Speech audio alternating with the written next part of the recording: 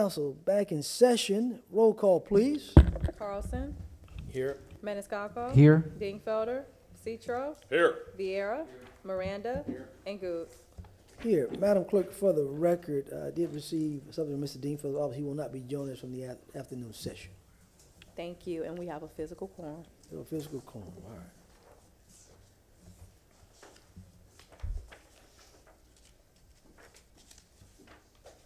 All right, we've got item number 80 and 81. Good afternoon, Mr. Chair. One second, Madam Clerk. You said 86 staff report? Okay.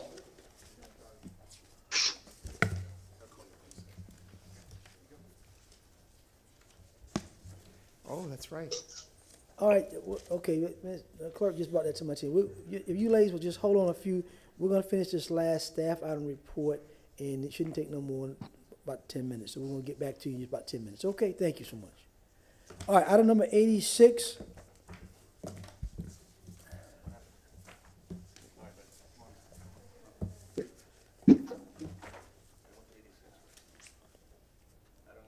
That should be city staff on item 86.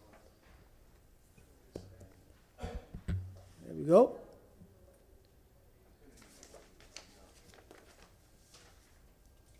All right, good afternoon, everyone. I think you're muted in the room there. I think you're muted in the room. Now? We got you now, we're good. Okay, perfect, thank you. My name is Valerie Horton. I am the risk manager for the city of Tampa.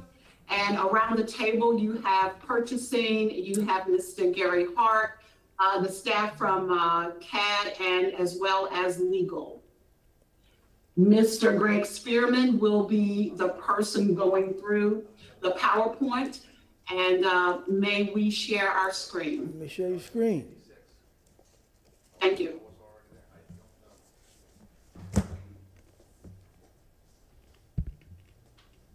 So good afternoon, council. This is Greg Spearman, Councilman Phil Goods, and members of council. We'd like to share with you a brief PowerPoint this afternoon based upon item number 86. So let's go to the next screen, please. All right, so this is our agenda, council. We want to talk to you about what is builder's risk insurance, city requirements for contractor builder's risk insurance, what is an in-house builder's risk insurance program, the cons and the pros of builder's risk, of an in-house builder's risk insurance program, the city's research on an in-house builder's risk insurance program, the current state of builder's risk insurance for city construction projects, the impact upon the city of implementing an in-house builder's risk program. Then we have a summary statement we'd like to share with you, and we also would like to entertain any questions that you might have. Next slide. So what is builder's risk? Builder's risk insurance, also known as contractors all risk insurance, is a special type of property insurance which indemnifies against damage to buildings while they are. Builder's risk insurance is coverage that protects a person's or organization's insured interest in materials, fixtures, and or equipment being used in the construction or renovation of a building or structure should those items sustain physical loss or damage from a covered cause. Hey, speak a message. Someone's phone? Council, can you hear us? Here, good afternoon, Ron Vila with the city of Tampa, calling you concerning your roof. The path that we got. I guess it's somebody's office, I guess. Mute him, his microphone. You mute him? Thank you. All right, thank you. We're sorry about that. We got interrupted. Okay, next slide, please. So now we want to talk about what the city's requirements are for contractors' builder's risk insurance. Builder's risk insurance is required in all construction bids and is the responsibility of the contractor to provide and to protect the city against risk of loss. The construction contractor is 100% responsible for the risk of loss or damage to equipment, materials, theft, property destruction, and supplies during all phases of the construction project. Next slide. So what is an in-house builder's risk insurance program? An in-house builder's risk insurance program would require the city to assume the risk, 100%, of the responsibilities that will normally be required by the construction contractor. Next slide. So what we'd like to do now, council, is to talk to you about some pros and some cons of implementing an in-house builder's risk program. So as far as the pros are concerned, there may be cost savings, but without the data from past contracts, it cannot be measured at this time. Secondly, construction contractors may offer some competitive bids, savings from some competitive bids, now not having to include builder's risk in their bids to the city. And lastly, an in-house builder's risk insurance program may create bid opportunities for smaller firms to offer builder's risk master insurance policy to the city. So those are some of the potential pros. Now we want to focus on what some of the cons are. The city assumes 100% of the risk of loss of equipment, materials, and supplies of the construction project and claims process. The city would have to increase the number of FTEs in risk management and contract administration to run an in-house program. Any potential cost savings would be offset by having to add resources to manage an in-house program. Next slide. We will also experience high insurance premiums, which could impact the city's bond rating to borrow money at competitive rates. The number of potential claims would increase significantly that will normally be handled as the contractor's responsibility. We also experience an increase in claims, which would impact the city's ability to obtain insurance at competitive rates. Next slide. So this next slide basically addresses some of the research initiatives that the staff undertook to investigate an in-house builder's risk insurance program. So staff reviewed the question and spoke with entities around Florida and industry professionals. Risk management could not find any in-house builder's risk insurance program via an inquiry within its professional association. Likewise, purchasing could not find any in-house builder's risk insurance programs via an inquiry within its professional association. However, we did discover that Broward County School Board has an active in-house builder's risk insurance program. Broward County's program was based on 5 years worth of data, which compared the cost of contractor-provided builder's risk insurance to the cost of the school board's master insurance policy, data which the city of Tampa does not have. Palm Beach County did have an insurance risk program, but it was allowed to sunset. Now we also contacted, We also contacted the Tampa Aviation Authority.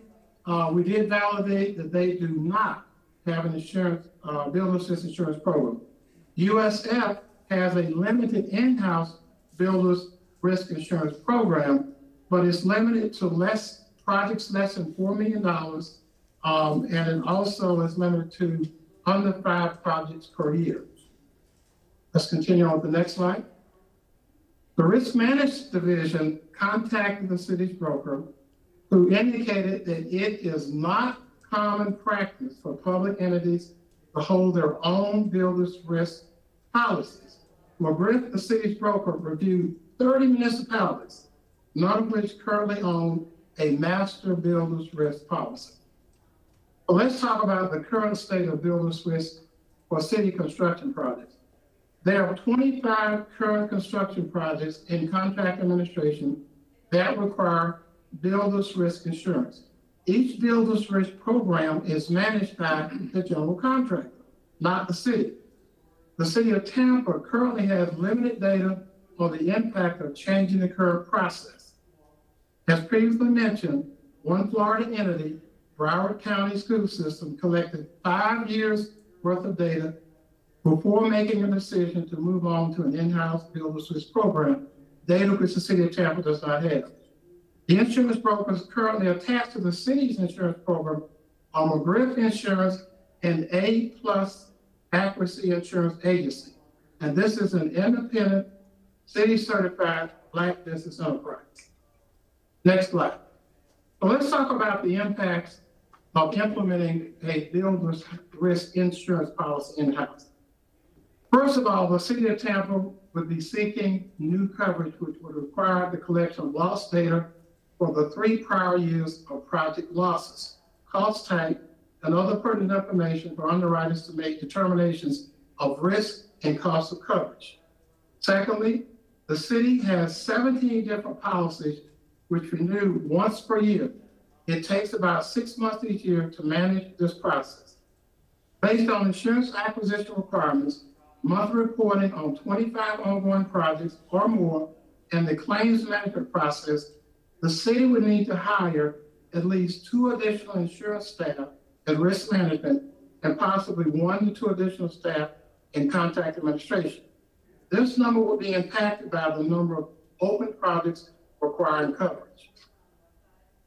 So on this last slide, we have a summary statement for you. Implementing an in-house builder's risk program shifts significant responsibility from the contractor to the city. This is risk and responsibility from the contractor to the city. Without any historic cost data on construction bids for builder's risk insurance costs to the city, it is difficult, very difficult to determine if a master builder's risk insurance policy would actually save the city money. A higher number of claims could possibly negatively impact the city. And lastly, the city's total FTE count of risk management and contract administration would be increased.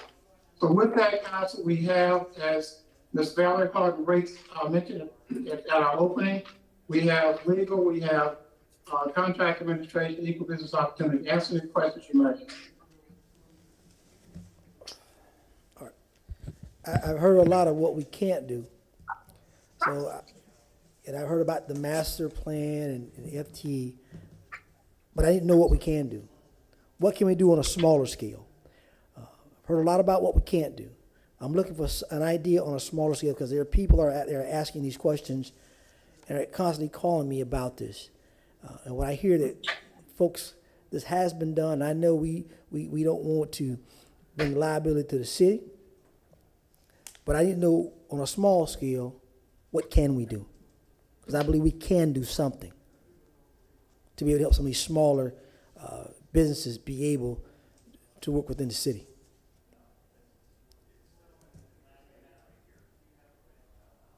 Mr. Spearman? Risk management director? Councilman Hughes, Councilman, I think what we're trying to convey is that we simply don't have the data at this point. One of the programs that I mentioned during the presentation, Broward County School System, before they actually implemented their program, they had collected 5 years worth of data. And they were able to compare the cost of builder's risk insurance in their construction bids to what it would cost to have a master policy. And where we are now is that we simply don't have the data to make that comparison. That's what we're seeing. I see the chief of staff has come on. Maybe he has an idea. Maybe he can shed some light on this. Thank you, Chairman. Good afternoon, Council. John Bennett, Chief of Staff. I want to thank staff for assembling and giving the pro and con risk evaluation to a master builder's policy. But, you know, as we've talked, we're a city with imagination. We're a city that tries to help small businesses get across certain barriers. And we've talked about that in the equal business opportunity space. So with council's permission and no motion necessary, I'd like to meet with this team and possibly or maybe develop an RFI in this space and see if there is something that we can look at, especially if it's hindering small businesses from performing. We've talked about other insurance and other barriers from allowing businesses to do business with the city. And that's the part I'm really concerned about. If this is a barrier for some of those smaller contracts, like we heard about with USF, and we can use some of their data to evaluate a program, I would like to work offline and then maybe come back to council in the next 90 days and give a report and see what we can do. Chief, thank you for coming on, and that, I think that is the problem, some of the smaller people trying to get in and get some work and be sustainable. Now, we always look at the big people, but the smaller people have to work too. So I gladly entertain that. I look forward to you come back. The presentation was great, but I was looking for a little what we can do. I'm glad you came on, and hopefully more discussion. We can kind of help those folks that have been calling me, see what we can do to help them out. So I can be minimal to the 90 days. And what I would just do is we'll target one of your workshops, Councilman, we'll put something on a workshop for your approval. Thank you, I appreciate that. Any other questions, gentlemen? All right, thank you for the presentation. Thank you for coming on, Chief. Anytime. Thank you, Council. Thank you, team. Thank you, Council. All right. We got our past our 1:30 hour, gentlemen. Still with good timing, I believe. Item number 80. Open the public hearing. All right, Mr. Maniscalco, second by Mr. Manoranda. All in favor? Aye. Any opposed? Motion granted. We're open. Item number 80. Mr. Chairman, Martin recognized. Shelby, I'm sorry, before we begin with regard to both of these hearings, I believe that the material that council has received has been uploaded into the city's system and made part of the record. Just a reminder, council, if there have been any ex parte communications relative to these hearings, that you do disclose them prior to us moving forward. And also, council, I would remind the public that they should not contact the council members relative to quasi-judicial matters and during the hearings. And council, if you do receive anything or see anything, that you notify the clerk and me so we can actually address that issue. Okay, thank you so much. Thank you, sir. All right. Good afternoon, Mr. Chair. Afternoon. Kamaria Pettis-Macker from the City Attorney's Office. Mr. Chair, previously I provided City Council members for this item number 80, which is VRB 21-123 for the property located at 1712 West Diana Street. I handed City Council the relevant code sections, which are 27-80, 27-11. I handed out a formal decision that was made in reference to this property, sample motions, and the rules of procedure. We're here this afternoon to, based upon a petition for review that was filed by the property owner, Carlos Hayune. Mr. Hayune is asking City Council to overturn the Variance Review Board's decision to deny a variance request. The Variance Review Board heard the variance request, which was to reduce a side yard, the west setback, from 7 feet to 1.4 feet. That decision by the VRB to deny the variance request was heard on October 12th of 2021. The Variance Review Board made a decision that the applicant, the property owner, did not meet the hardship criteria as established in Code Section 27-80 that is in your packet. Before discussing the standard of Code Section 27-80, I did want to inform City Council that staff previously made a decision, a formal decision regarding a lot split for this property. And that specific formal decision is in FDN 21-130. That staff letter is in your packet. Specifically, the property owner asked staff to determine whether or not the owner could create 3 conforming lots or 3 compliant RS-50 zoning lots for his property.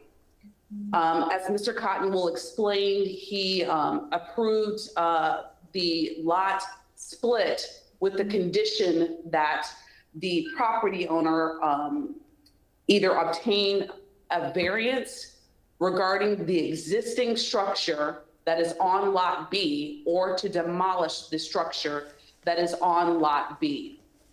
The applicant and the property owner decided to request a variance regarding that existing structure on Lot B, which is why the property was before the Variance Review Board. As I previously stated, it's the applicant and the property owner's burden to prove a hardship.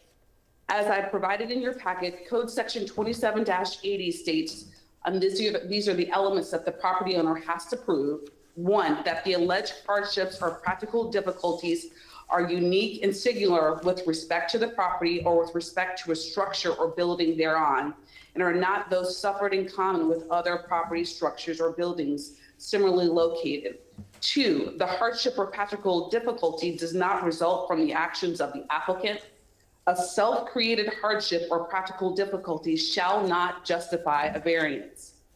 Three, the variance if granted will not substantially interfere with or injure the health, safety, or welfare of others whose property would be affected by allowance of the variance.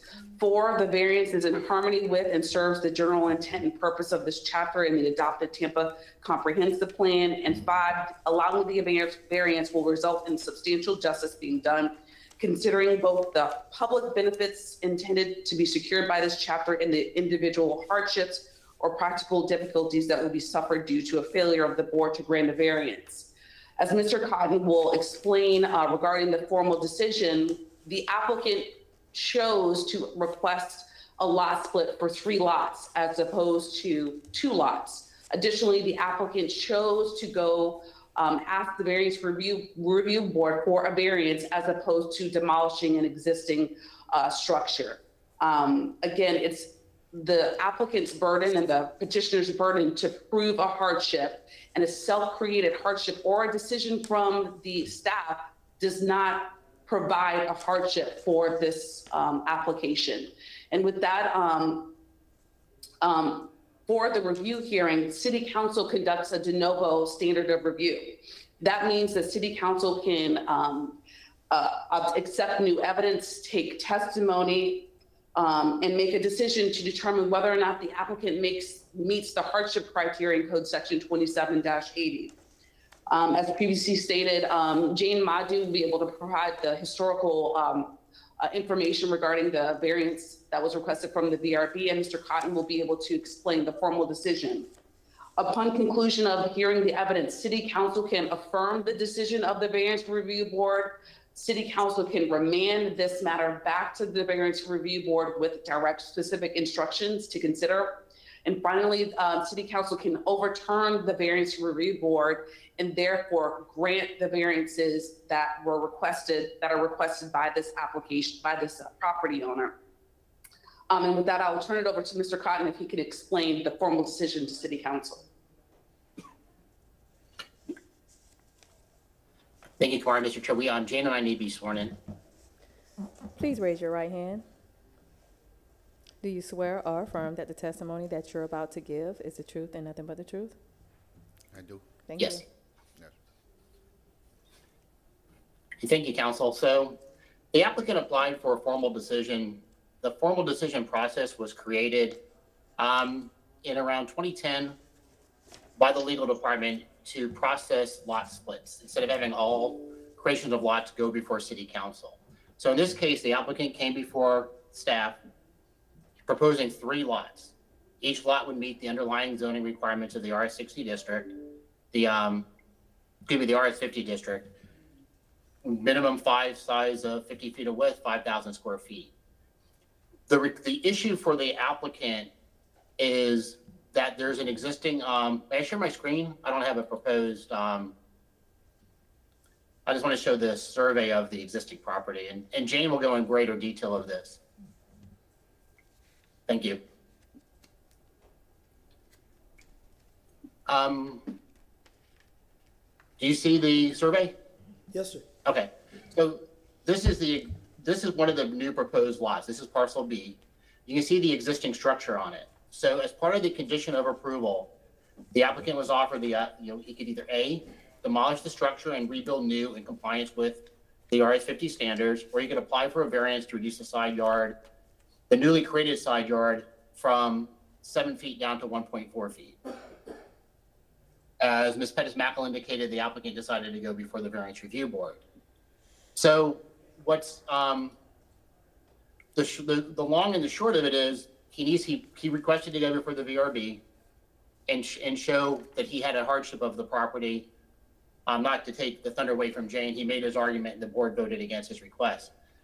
All that being said, this is an ongoing issue there are times when people come before us, they want to split their lot. Sometimes they have a foot, sometimes they have 4 feet, sometimes they have 6 feet. They do need to become a conforming lot. They need to take care of the encroachment, whether through a demolition, a variance, or a design exception. Just so council's aware, staff is going to be coming forward with the text amendment to 27-11, which would allow, at council's pleasure, of course, to allow the zoning administrator to recognize existing setbacks to allow for lots to be split, but without having to require the person to get another process, either a variance or a design exception. Does council have any questions regarding the process that I went through to grant the lot split? Any questions, Mr. Scott? May proceed, sir. No questions? Okay, thank you. I'm now going to let Jane take over. Thank you.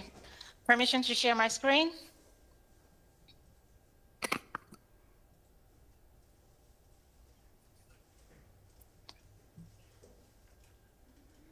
Good afternoon, City Council. My name is Jane Amadu with Development Coordination. And this is item number 80, VRB case 21-123C. And this is before City Council today for review hearing regarding the VRB decision for the property addressed at 1712 West Diana Street.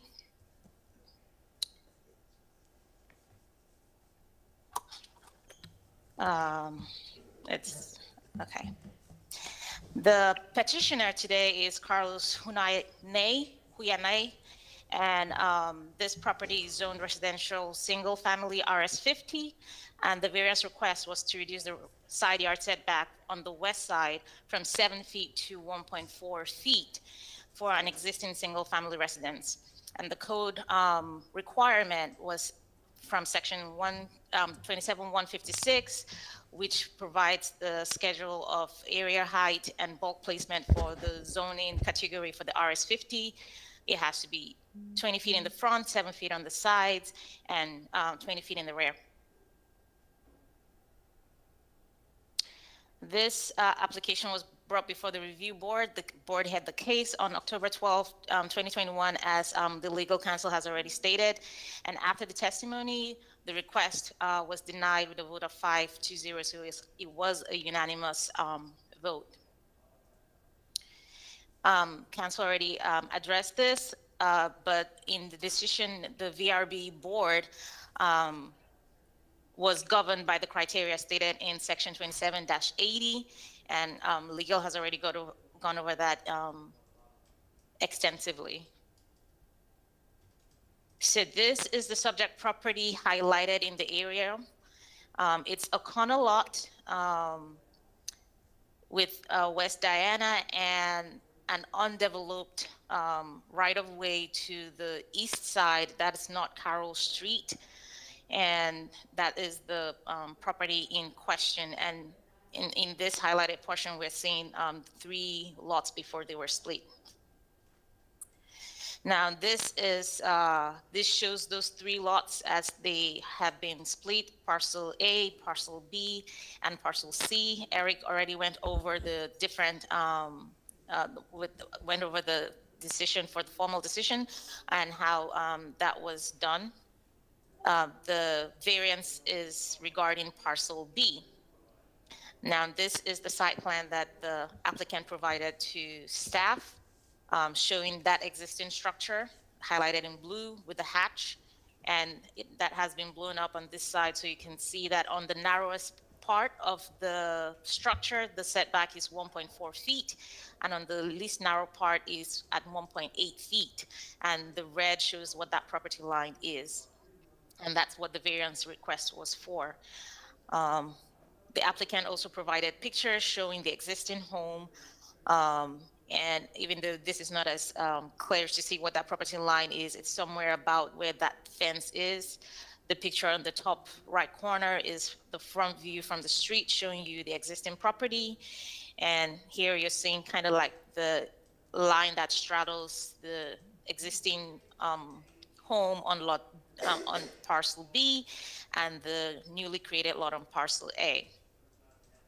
Still pictures showing this. So technically, the property line will kind of line up with this fence where it is currently. And those were the pictures that the applicant provided showing the existing condition of the site. Staff will be available for any questions. Questions? Mr. Chair, if I may. You recognize? Ma'am, all three lots, were they at 5,000 square feet?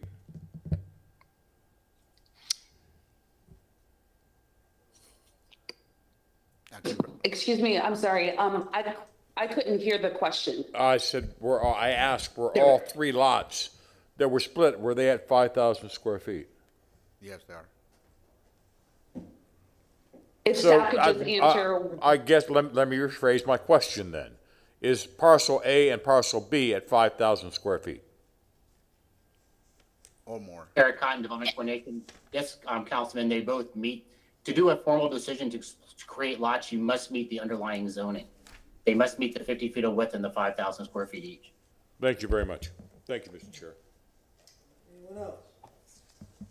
All right, we'll hear from the applicant. Are you sworn in, sir? I'm sorry. Have you been sworn in? I did swear in. But you want me Okay, to so, swear all again? right. Swear him again. Do you swear or affirm that the testimony that you're about to give is the truth and nothing but the truth? I do. Thank you. All right, if you state your name, sir, you can begin. Carlos Guayanay. All right, so you can begin your statement at any time. Yes, sir. Like, we have seen all the slides and the drawing and the pictures. There usually were 4 lots facing Carroll Street. Carroll Street is non-improved road, so I cannot build the properties facing that way. The original structure house that is on parcel B has been there for quite a while, so I decided to split the 4 lots into 3 lots, parcel A, B, and C, and now I wanted to build a property on parcel A, and I was given the formal decision result that I can do that, provided that I apply for a variance from 7 feet to 1.4, and the shortest part of the line from parcel A to part B, and the structure is 1.4. So I'm pretty much asking the board to consider that, because that's within the parameters of that's one of the requirements. Anything else, sir?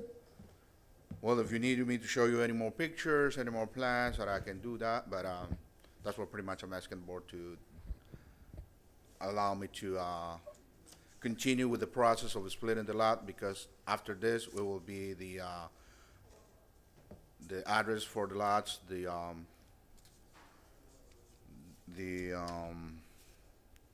what is it called?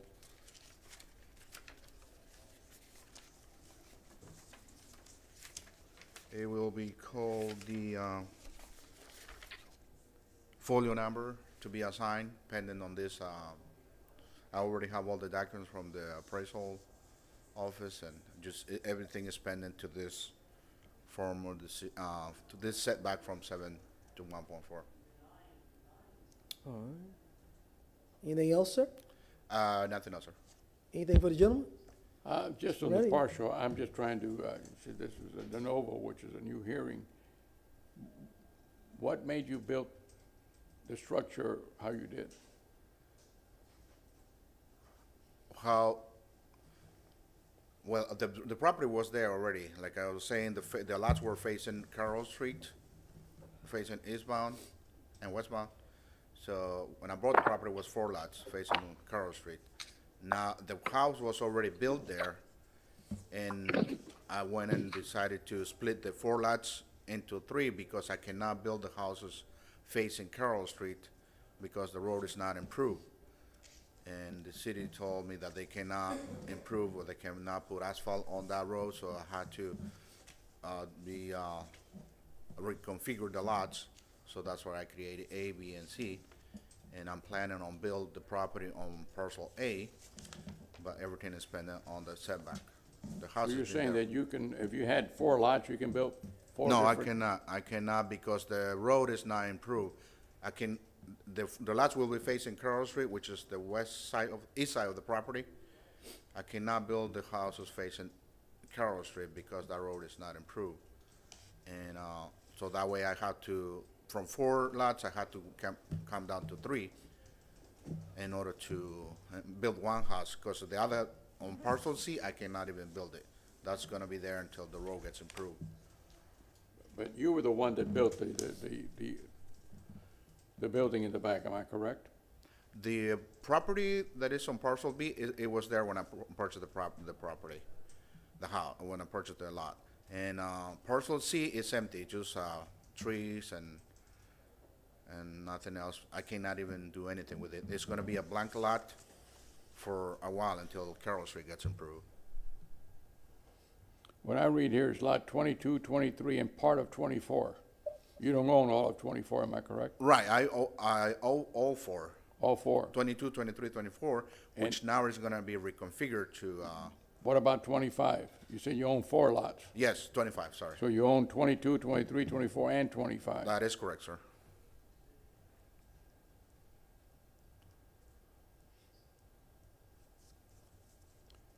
And the dwelling that you live in now is in 25?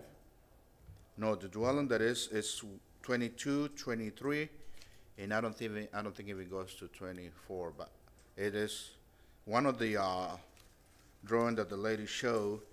It had the lots configuration from previous one. I don't have it handy, or maybe I do.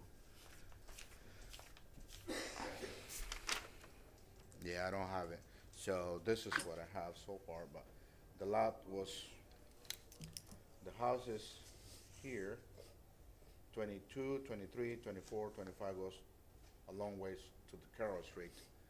So, like I say, I can't do anything because this is an improved road.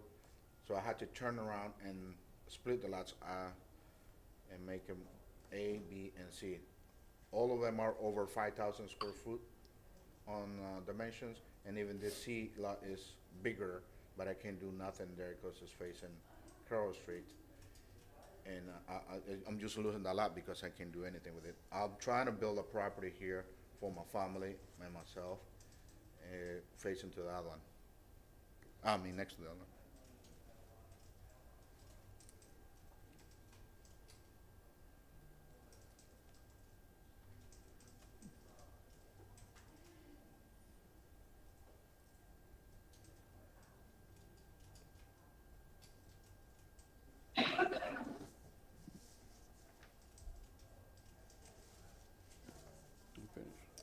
Anyone else?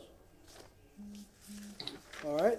Mr. Chair, just as Kamaria Pettis-Mackel from the City Attorney's Office, just as a reminder, we're here because the applicant is requesting a petition for review from the Variance Review Board, who decided that the applicant did not meet the hardship criteria. The board specifically determined that the lot split was a process that the applicant or the property owner decided to go through. He decided to split the lots 3 ways in order to develop on parcel A. Certainly, as Mr. Cotton explained, he could have processed a smaller lot split for maybe 2 lots to avoid the need for a variance. But just because staff approved a lot split does not provide the basis for a hardship. The applicant still has the burden to explain the hardship and meet the hardship criteria as established in Code Section 27-80. And with that, I'll ask if to follow the process if the applicant has any other final remarks. Mr. Cotton. Mr. Cotton, you there? Yes, sir. I was muted. So the whole issue centers around the house that's on the property now. Correct. If that house was not there, the lot split, we wouldn't even be here about the lot split. Correct. The lot split would have been administratively approved. And there would have been no condition regarding the existing structures. All right. I think the applicant was finished, so anybody on the second floor to speak on this item? Can't hear you, sir. Anyone on the second floor to speak on this item?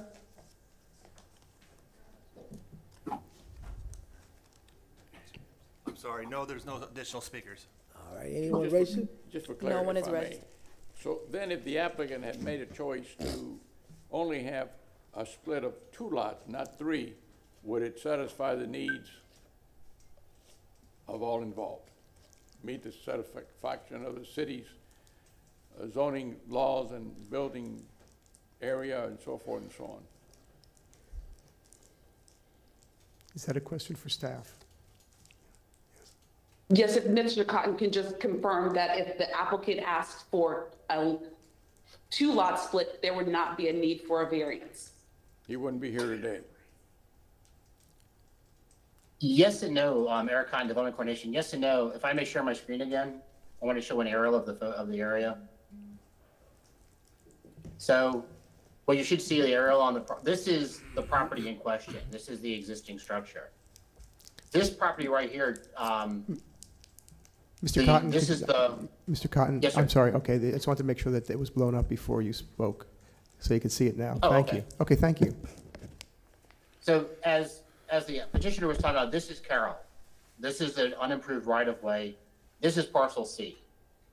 So parcel C cannot be developed until either the petitioner puts in the road or the city puts in the road. This is parcel B, where the existing encroachment is. This is parcel A.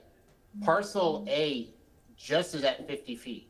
So there's no way to create a smaller lot unless the applicant went through the plan development process, came before city council and requested a reduction in the frontage to have a smaller lot. A lot that's 45 by the depth of the property, and come before council that way. With the existing structure on here, would have been a lot split for this property and for the property that's called parcel C that doesn't currently have any access to it. So that's why the proposal was conditioned upon either this being demolished or him obtaining a variance.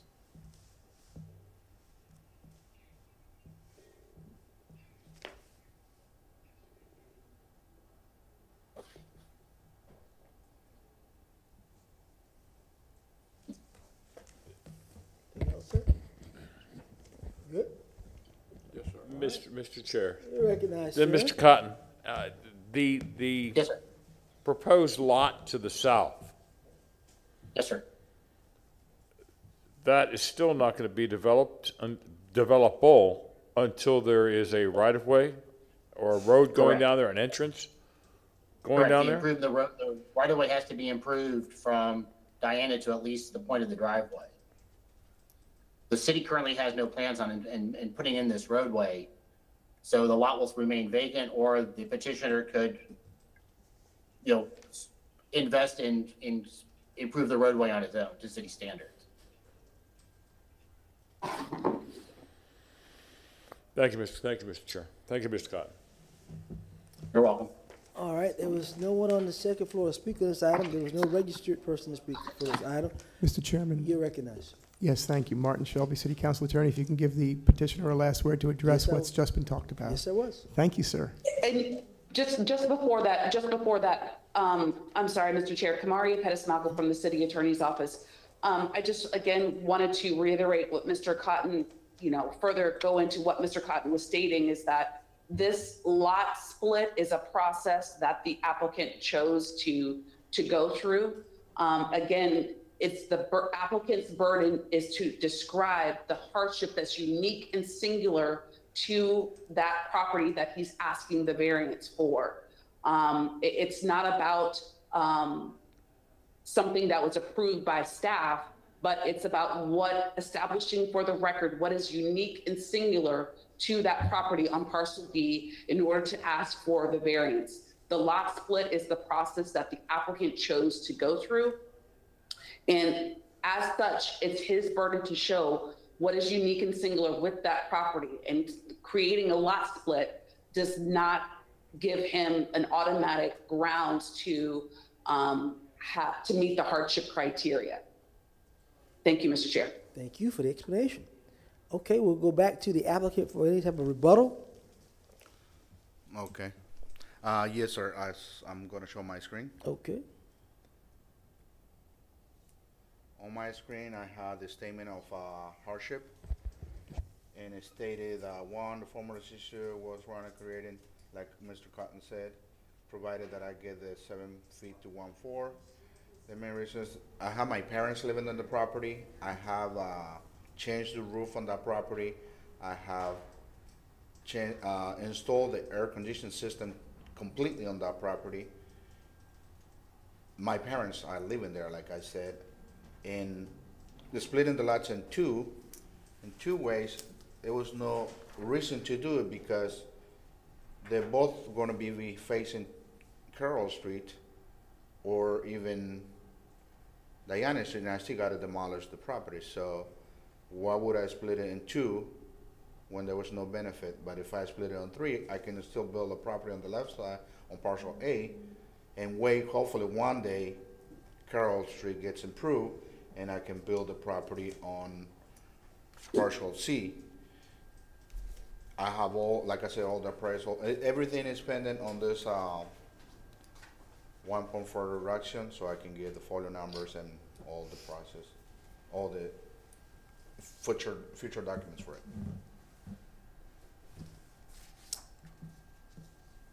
All right, anything else, sir? Nothing else, sir. Anything else for the applicant?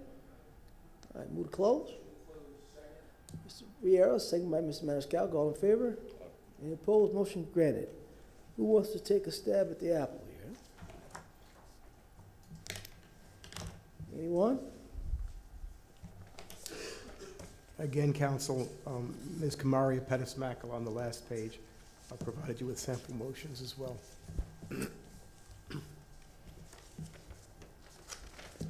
Mr. Chair, if I may. Absolutely, sir. In reviewing this case of VRB 21-123, I move to affirm the VRB's decision to deny the variance request of the applicant. The property at 1712 West Diana Street, because the petition does not meet any of the hardship criteria, as I feel that the alleged hardship was self-imposed, and the variance will not fit in with the harmony and serve the general intent purpose of the chapter and the adopted Tampa Comprehensive Plan. Mr. Chairman, Mr. Citro, just for the purposes of the record, and you're referring to section 27-80 of the code. That is correct. Thank you. All right, Mr. Maniscalco is second at roll call. Vieira. Citro. Yes. Miranda. Yes. Dingfelder. Carlson. Yes. Maniscalco. And Goode. Yes. Thank you, Mr. Chair. Motion carried unanimously with Dingfelder being absent at vote. All right, thank you, sir. Next case, item number 81. Yes, Mr. Chair, Kamaria Pettis-Mackle from the City Attorney's Office. Similar to the previous item, this item number 81 is regards to ARC 21-364 for the property located at 818 South Edison Avenue. Sorry, as I stated before, this is a petition that was filed from the petitioner regarding a review of a decision by the Architectural Review Board. The applicant or the agent asked the Architectural Review Commission to request a certificate of appropriation for the demolition of an accessory structure. The application was heard from the ARC on November 2nd of 2021. The board denied the request for the certificate of appropriateness for the demolition of the accessory structure because according to the board, the application did not establish the economic hardship criteria as set forth in City Code Section 27-116. Earlier, City Council was provided a copy of the relevant code sections, particularly Code Section 27-116, sample motions, and the rules of procedure.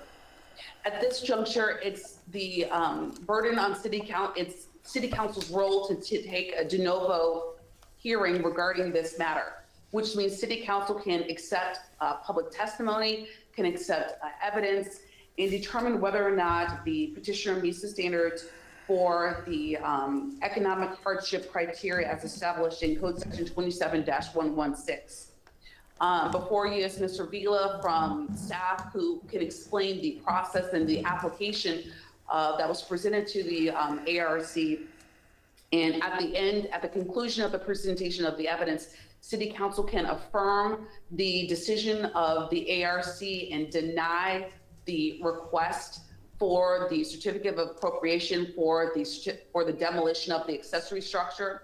City Council can remand this matter back to the Architectural Review Commission in order with specific instructions, or finally, the City Council can overturn the decision of the ARC and therefore grant the certificate of appropriateness to demolish the accessory structure. And with that, I'll turn it over to Mr. Vila from staff. Thank you. Good afternoon, Council. Just to reiterate on Kamaria's position, this came into our department on September 30th, 2021.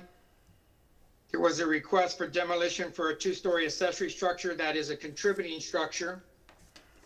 This is for the address of 818 South Edison Avenue. The certificate of appropriateness request for a demolition of the contributing structure that did not go forward. And then they also had a new construction for the accessory structure to replace the one if it was granted to be removed.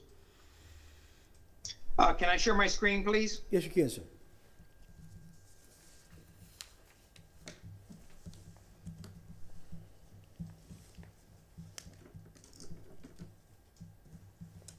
Is my screen available? Yes, sir. We can see it. Okay, thank you. So on top, we have the Sanborn map that illustrates the fabric in 1929. The structure is 818 Edison, which is here. This is the primary structure in 1929, showing the two-story detached accessory structure that's right off of the alley. So this is the contributing structure that we're talking about. This is a current aerial of the subject site. Property in question is highlighted in the green parcel, does face Edison. There is an alley that runs north and south to the back. And for proximity purposes, you see Bayshore Boulevard to the south. Have a couple of photos of the primary structure so you get an understanding of the environment that's there. This is the front facade of the primary, which no work has been requested for, but so you get some understanding. This is the south side of the primary facade with a detached accessory structure peeking from the background. Going to the north elevation and moving around to the rear of the primary facade. Two abutting structures, once again, so you get an understanding of the environment. This is abutting to the south, and then this is a abutting structure to the north. Focusing on the accessory structure where the request will focus on. This is the front facade that comes down the driveway where the vehicle dives into the garage door. This is a closer shot of the accessory structure. Looking at the lap siding, the casings around the doors and the windows, the corner boards and the gable end. This is the interior elevation where the backyard is. This is the abutting side, which is the south. This is looking down the alley. The alley is heavily driven, and a lot of the structures use the alley to come into their accessory structures. So that concludes the photo presentation. Along with the presentation, Chapter 27-116, where the board puts most of their review processes into place. There's an economic hardship portion to that and a burden of proof. All of the Chapter 27-116 questions were answered completely and fully. That's why the presentation went forward. But after the board evaluated what was put into the record on November 1st, 2021, the board reviewed the information and denied the request for a certificate of appropriateness to demolish the two-story contributing accessory structure, specifically that the applicant had not established an economic hardship and the ability to renovate the structure had been established as being feasible. In the packet that was submitted to council prior to the hearing today, there is questions to the economic hardship. There's two different columns. There's a column that states the cost to rehabilitate, and then there's a cost for new construction. And that's where the board put most of their energy into that pro forma that was provided. At the end, there was a $25,000 discrepancy on a structure that's almost $300,000 to rehabilitate and or to build new.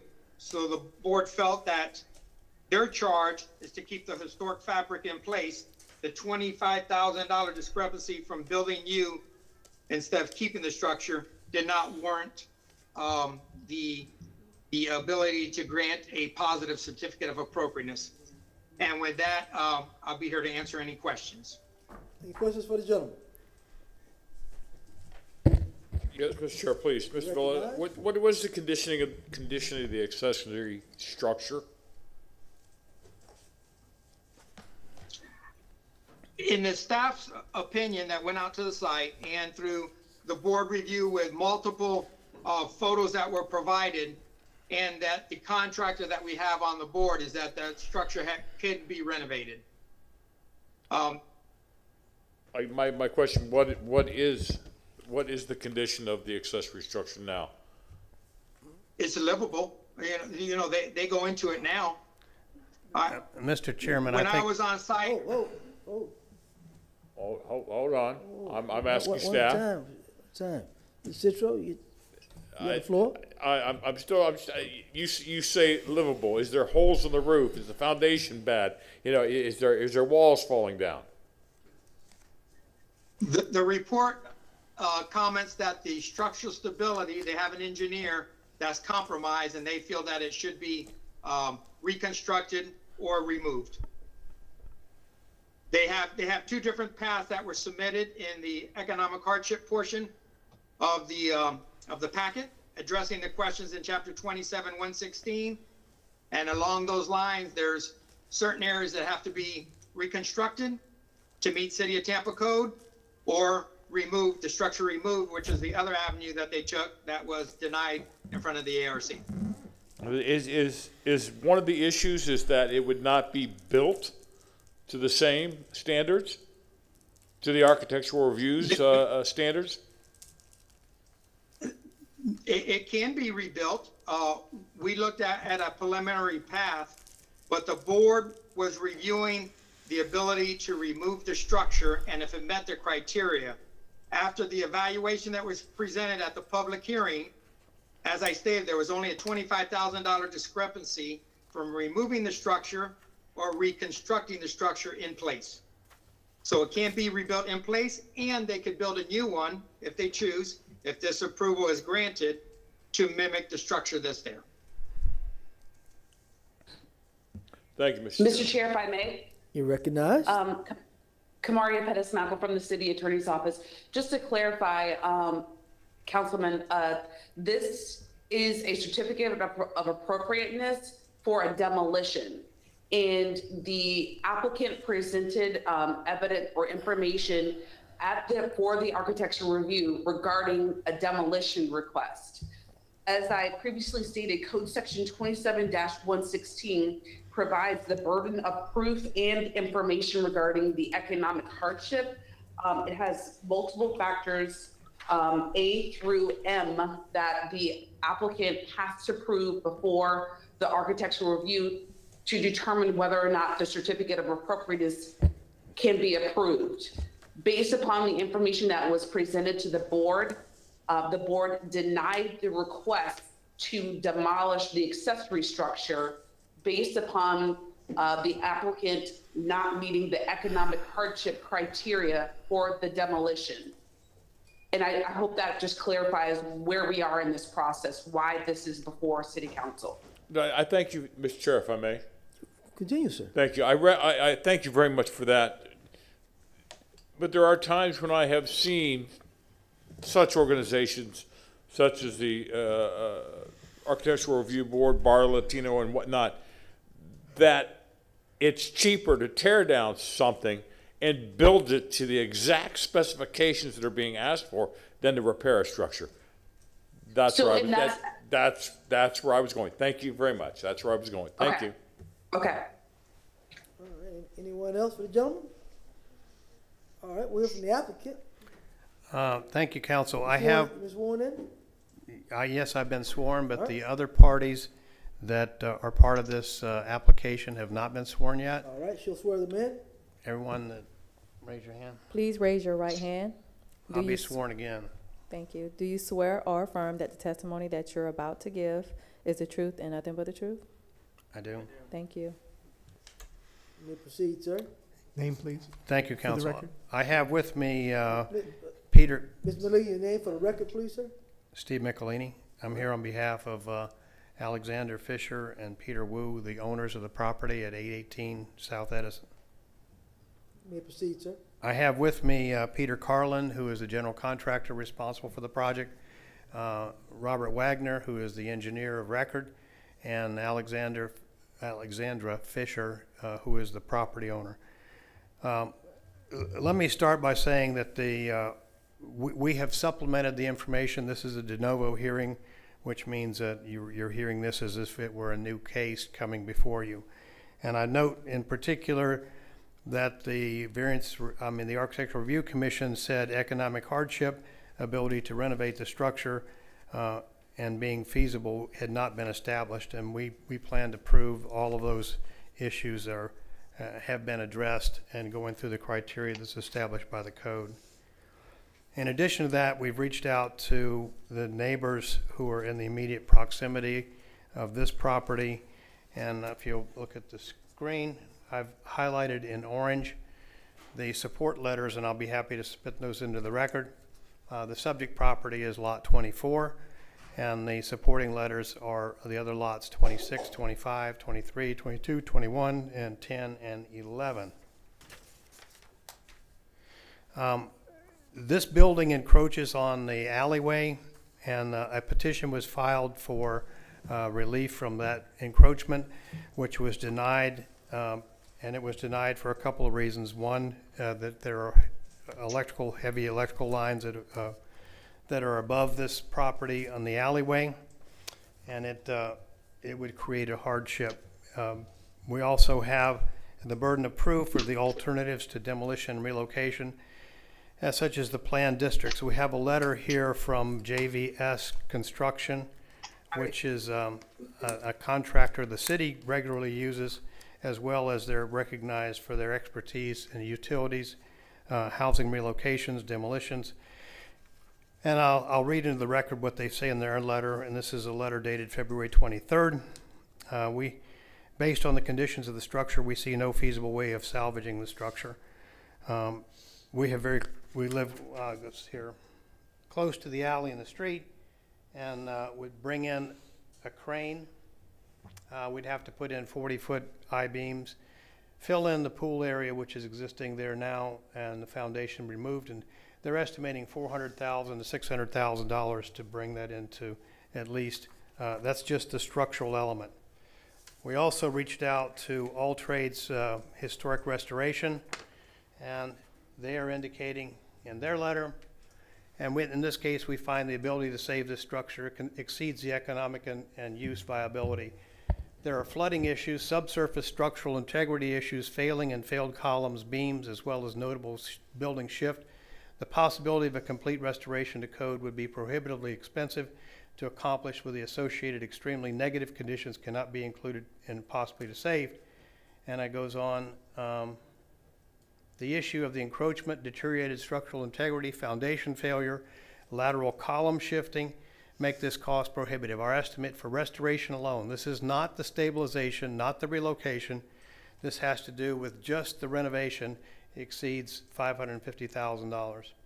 The best solution, in our opinion, is salvage what can be salvaged in terms of building materials, demolish the structure, correct the subsurface voids, relocate, remove the building, and remove and eliminate the encroachment. And I have those letters, which I'll be happy to submit into the record. So the burden of proof rests upon us for the alternatives for demolition. I believe that the John Simon letter and the All Trades Construction letter address that. The economic feasibility has been addressed regarding the cost. They're estimating in total cost probably somewhere in the neighborhood of $1 million for restoration and relocation.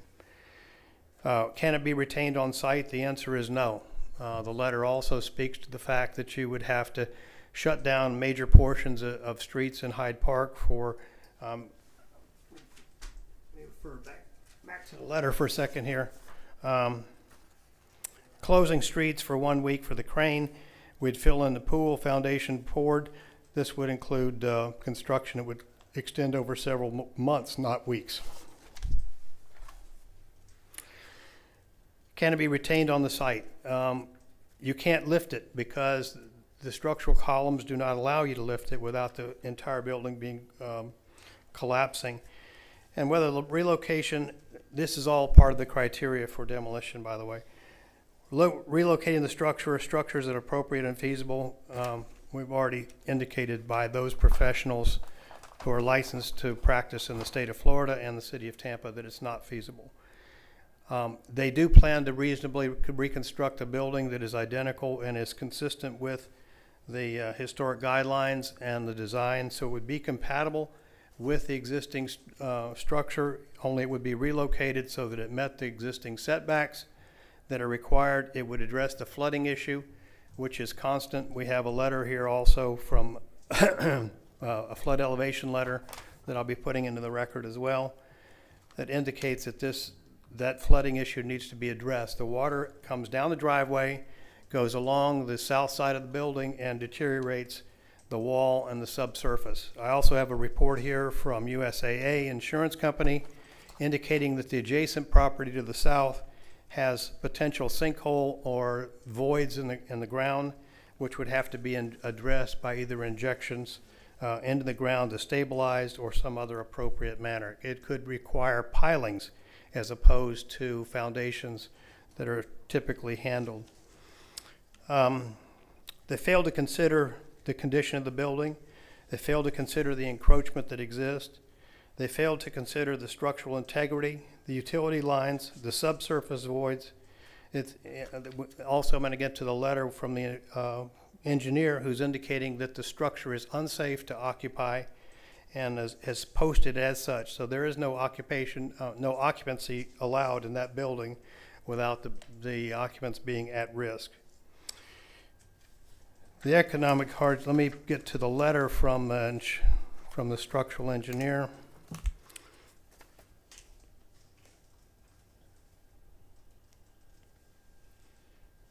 Where you have excessive shifting in the first floor and the drift is gradually increasing to the left to the right of the structure. The existing steel beam was not properly installed.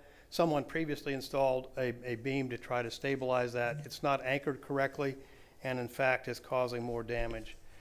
The construction of the first floor of framing needs a significant repair work. There's been a drastic increase in the shift. The homeowner should not, and I repeat, should not access the structure at this time. With drastic and continued changes of drift and shift, does not feel the structure is currently safe to occupy. The attempt to relocate the structure will cause significant damage to the structure, resulting in most of the structure having to be rebuilt to match the existing structure. We plan to build a new structure that meets all of the code requirements, and it will be shifted so that we address all of the other issues.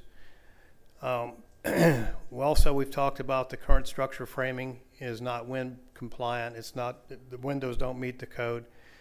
The carriage house could be habitable with structural sound, would not make it structurally sound, and understands the carriage house is listed as a historic building. However, in the All Trades Construction Historic Restoration letter, they point out that the significance of that is not as dramatic as the significance of the main structure, which is being renovated and will comply with all of the codes.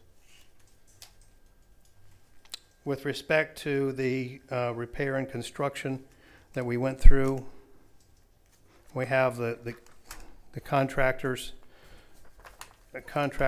comparison. If you look at the bottom of the page, the left side is the repair, and the right side is the demolition cost. I'm sorry, the right side is the cost for constructing new. If you look at the top of the page, it's accessory renovation and accessory new construction. So for $260,000, we can build new. For $870,000, we can renovate.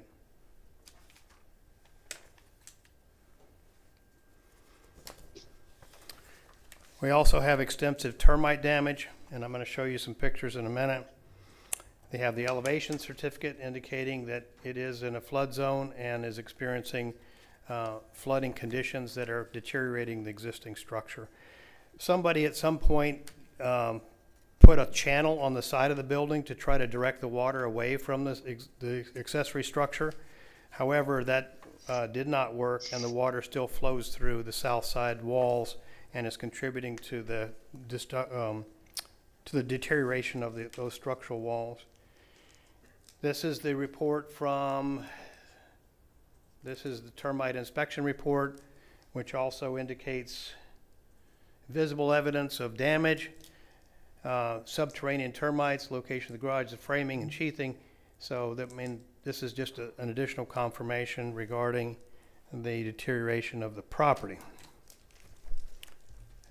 This is the USAA claims report regarding the subterranean failure immediately to the south of the accessory structure.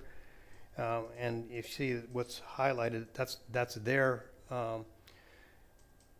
note there. It says sinkhole is not sustained, confirms that you have sustained a sinkhole loss. And that's immediately adjacent to the property. We also were requested to provide information regarding the cost of the home, that the homeowners paid $1,100,000 for the home in 2019. The mortgage balance is $905,900. The appraised value, current appraised value is $1,325,000. With the garage being added back on, the estimated new value of the property is $1,600,000. The real estate taxes that were paid in 2020 were $17,039.90, and in 2021, $17,169.41.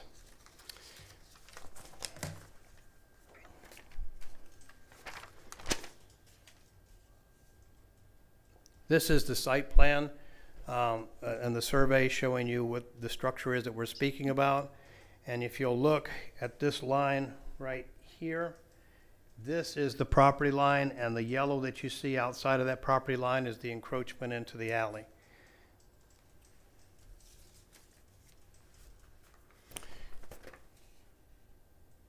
Currently, according to the property appraiser's records, this accessory structure is valued at $122,000.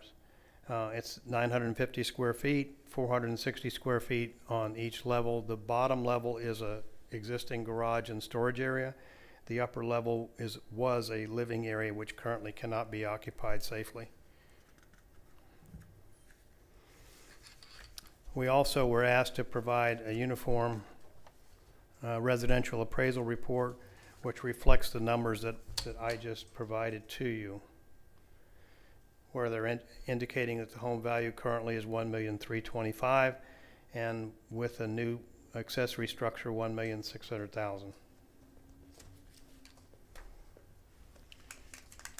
We have letters of support, and I'll read the addresses for you I showed you the diagram of where they came from.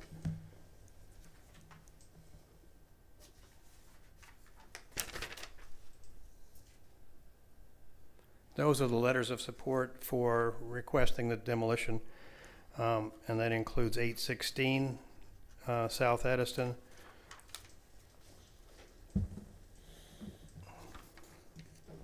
814 South Edison, 820 South Edison, 821 South Edison, 822 South Edison, and 824 South Edison. There's a total of 7 letters of support. I think that I have covered all the letters of support. And as I said, I've gone through all of the criteria that is established, including the economic hardship, the cost of the proposed demolition. We have produced a contractor comparison for renovation versus restoration and demolition. We've provided you with the estimate from JVS Contracting that indicates that just to stabilize, shore up, and relocate the structure would cost somewhere between $400,000 and $600,000, which, if you use the property appraiser's value for the accessory structure at $122,000, that is somewhere in the neighborhood of 4 to 5 times the value of the existing structure, making it completely uneconomically feasible to do that. It would cost an additional $15,000 for TECO to relocate their power lines where the existing structure is. We provided you with a licensed engineers and architects report, and we've referred you back to the engineering and structural report, which I went over with you just a minute ago. The estimated market value, we provided you with that information. An estimate from an architect, developer, and consultant, we provided you that from All Trades Historic Restoration, which was $550,000, and that excludes the structural support or the relocation of the structure. We've also provided you with the comparison that Carlin Construction provided regarding the cost estimate. We provided you with the information. I have just a few more things to put on the record here. We provided you with the information regarding the amount paid for the property. There's not available to be rented, or it's not income producing. The remaining balance of the mortgage, the principal balance, the appraisals within the last 2 years, and it's the taxes that were paid. The form of ownership is single family from Alexander Fisher and Peter Wu. I believe that we've addressed all of the criteria that's established by the code, and we have supplied the information that I'll be happy to put into the record, substantiating all of our claims. So I'll be happy to answer any questions. The engineer is here, the contractor is here, and the property owner is here in addition to myself. Thank you. Question for this gentleman. Mr. Carlson, you recognized? Mr. Michelini, this is one of the most detailed presentations I've seen on council. Why do you think the ARC wasn't convinced by this? And if you were before them again today, what would you say differently, or how would you convince them? I think that there was. Excuse me, Mr. Chair, and I apologize. You recognize? Mario Pettisnacker for the City Attorney's Office. May I just add some additional information regarding that question that was just asked by the councilman? Sure, you recognize. Regarding Exhibit C that Mr. Michelini presented to City Council, Exhibit C is entitled Carlin Construction. What was presented to in this Exhibit C provides the information regarding the cost of the accessory renovation compared to the cost of the accessory new construction. What was presented and previously provided to City Council was a value, a building total at the bottom of the table on Exhibit C that was provided to City Council in the packet from staff, was a total difference of $289,953. That's for the cost of the accessory renovation, and compared to $264,852, which is the cost of the accessory new construction. This is the exhibit that was presented to the ARC. However, I believe, and I know it's a small font, but what the cost that Mr. Michelini provided to City Council today, I believe that cost, as he explained, was much different compared to what was presented to the ARC. And if Mr. Michelini can just clarify that total cost comparison between the cost of renovation and the new construction, and it's in Exhibit C. I'll be happy to clarify that.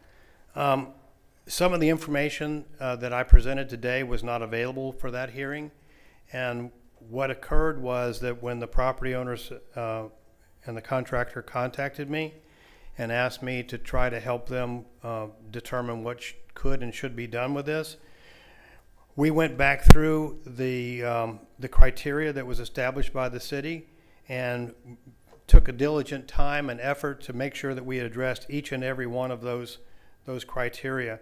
And I think part of the problem was that when it was originally presented, that all of the criteria, at least from the perspective of the presenter, wasn't known at that time. And I think that they can speak for themselves, but I think the problem was a misunderstanding about the detail that was required to obtain approval for demolition. So and legal, stop me if I can't answer this question, but they were either not represented or you didn't represent them the last time? No, sir, I did Okay. not. All right, thank you. Any other questions? All right, anyone on the second floor to speak on this item? It's only our development team, sir. I have some photographs. Let me hear from staff, Mr. McLeany. Anyone on the second floor to speak on this item? No, sir, there's nobody. Thank you. Anyone registered to speak on this item? No one is registered. All right, Mr. Maniscalco has moved to close. Second by Mr. Miranda. All in favor? Any opposed? Motion granted. Who would like to take a crack at this? May I? Yes, sir. All right. Let me get to the page.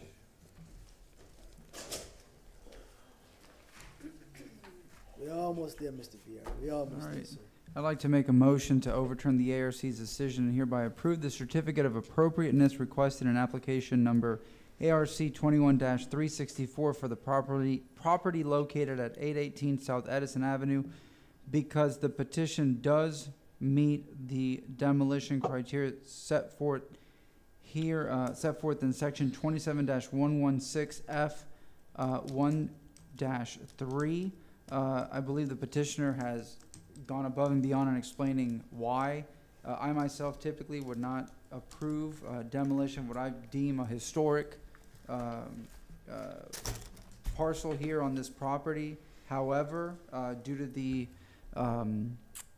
quality of the structure, the cost to restore it, and the cost to rebuild it, which is significant, and of course it would meet standards upon being rebuilt, and everything else that was explained, especially the property value as is, the property value with the accessory structure, where that structure is located, which is on the alleyway. So the front house would not be affected, which that is, I believe, the most important aspect of, what it is in that historic neighborhood. Having said all that, that's my motion. Second by Mr. Vieira. Roll call. Citro, Yes. Miranda, Yes. Dingfelder, Carlson, Yes. Maniscalco, Vieira, and Goode. Yes. Motion carried unanimously with Dingfelder being absent at vote. Thank you very much, council. All right. Come to that time. Mr. Shelby, anything, sir? Oh, sir, thank you. Mr. Shelby, let me say something to you, sir, if you don't mind. I got a couple of phone calls. I guess the paper's out already, Mr. Miranda. Yes?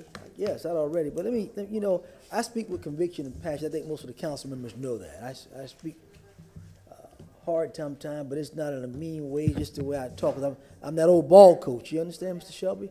So I wasn't scolding you, so I was just giving you a little coaching, a little direction. Kind of like when I'm on the ball field and the offensive coordinator, he's not giving it that good play, Mr. Miranda. I got to go and say, hey, do I need to take it over, or you gonna call the play? So that's what that was about. So no scolding yourself, just making sure that you understand the direction this council needs to move in, and making it clear that we love that you're here with us, but we just want to make sure that we get the advice we need from you, and people know that we're here to do the people's work, sir. So Thank again, you. Thank I you, sir. apologize if you were offended, sir. Thank you for that, sir. All right, sir. I never get offended by a ball coach. I know that. I know. You see, you're a ball coach. You understand it, Mr. Miranda. I understand You that. understand it. A lot of people don't understand that aggression sometimes. But it's not aggression. It's just trying to get the job done. Mr. Vieira, you're recognized. Whatever you want, sir. Your time. Wake up. We had that time, sir. Cuidado, whatever you want. Before I said, a gentleman, Todd Vega, who was with the Plumbers and Pipe Fitters Local 123, has passed on, and I wanted to do a commendation off-site. And if anybody wants to come with me whenever it's done, I'll just let me know. And Brandon, if you're listening, if you could get with Jim Junico on what would be the best forum for that, I appreciate that, or Kevin Barber, whoever. Thank you. Second by Mr. Maniscalco. All in favor? Aye. Any opposed? Motion granted. Thank you, sir. And the next, we have been working on for a while, for too darn long, for a marker with the Equal Justice Initiative, which is set in Montgomery, Alabama. And finally, we've gotten what appears to be full authorization from all the different levels of government that we need for it, et cetera, et cetera. And in fact, Friday, we're actually going with the portico, a few of us, for what's called the soil ceremony over to Montgomery. So I'll be riding with some folks to Montgomery over the weekend, Montgomery, Alabama. But I wanted to bring, we could do it at the ceremonial city council, maybe just a couple of members from our Equal Justice Initiative group. It could be Representative Driscoll, Tammy Bryant Spratling, whoever it may be, Pastor Glenn Dames, others, to come maybe in April or May or whatever to talk about this initiative and what it means for us and whatnot. This is going to be a marker, a memorial marker, which deals with the history of racial lynchings during the Jim Crow era here in the city of Tampa and Hillsborough County, and recounting some incidents that occurred. I think it's very important. The marker talks about these incidents as well as the Great Migration and a lot of really pivotal history. So I wanted a motion, if I may, for in April, we can do it and see how it works with everybody at ceremonial, just to have some folks come, and that's it. So I make that motion, if I may. April By 12th. Mr. Maniscalco. Mr. Shelton. Confirm with the clerk, that's the ceremonial day on April 12th? April 12th. Yes, sir. Fort Sumter Day. April 12th ceremonial. Mr. Maniscalco, second. All in favor? Aye. Any opposed? Motion granted. And that's it. Thank you, sir. You sure, sir? That's it? I can make a couple. You know what mess with you. I can make a couple Cuba you know what motions. mess with I'm you. joking. Mr. Thank Maniscalco, you. you're up Thank next, you. sir. All right. Mr. Carlson? A couple times today, I mentioned the budget, and last year there was a process. Some of it I thought worked, some of it didn't. But it was a great effort by the chief of staff to try to engage city council. So unless somebody knows of a meeting that's already set up, I would like to make a motion to ask the chief of staff and CFO to appear before council during staff reports on April 7th to discuss the collaborative process between the administration and council for creating the next budget. Second by Mr. Vieira. Was that Vieira or Maniscalco? Vieira. All in favor? Aye. Any opposed? That's it, thank you. Mr. Shelby, on that note, when we're talking about budget, we need to go ahead and clear up about the Budget and Finance Committee. They're lagging behind. I know there was a misnotice, just a mistake that was made. But, that people don't understand that Budget and Finance Committee, they're under the sunshine. They have been operating, I think, out of the sunshine. And a lot of things, these are things we're talking about. The city is getting bigger. Questions are being raised. And again, not no fault of any pandemic. It's just the way the city has grown, and questions and these boards and committees have different duties. Just like the nuisance abatement and soil enforcement committee. Now they're moving in a different direction. So we need to make sure that we are getting that budget and finance on board, making sure that their bylaws, their rules, and something needs to come back to this council for approval to get them, make sure they're operating. We need to operate to help this council, which they were, that's what that board was supposed to do. I want to make sure we get that done sooner rather than later, sir. Well, I was looking at the calendar, council. March is a very busy month. And I know they made a motion to meet monthly. May I? You can come back with something, Mr. Shelby, no time today, but just want to make sure that we get them on track and get them working. Since Ms. Carlos is talking about the budget, we need to make sure they have the resources what they need to be able to operate. Okay, I'll come back with some suggestions on the next regular meeting. I'll bring that back on. Thank you. So, Mr. Carlson, anything else, sir? Mr. Citro. Mr. Chair, I move to hold a special called meeting of the City of Tampa Council on March 10th, 2022, beginning at 9 a.m.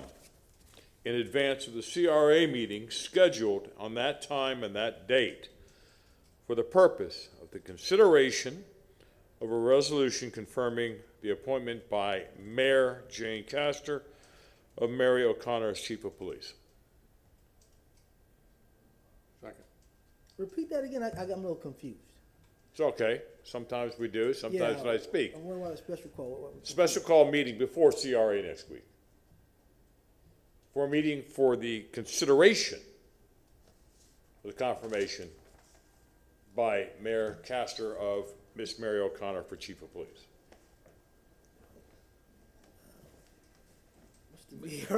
Thank you. Everyone's like, so, and thank you for that, Councilman Citro. If I may inquire, are they have, because 6.03 in the charter, I believe, and gosh, Mr. Shelby, if you could correct me, once there's the nomination, then the submission, has that been submitted, and then the 15 days begins?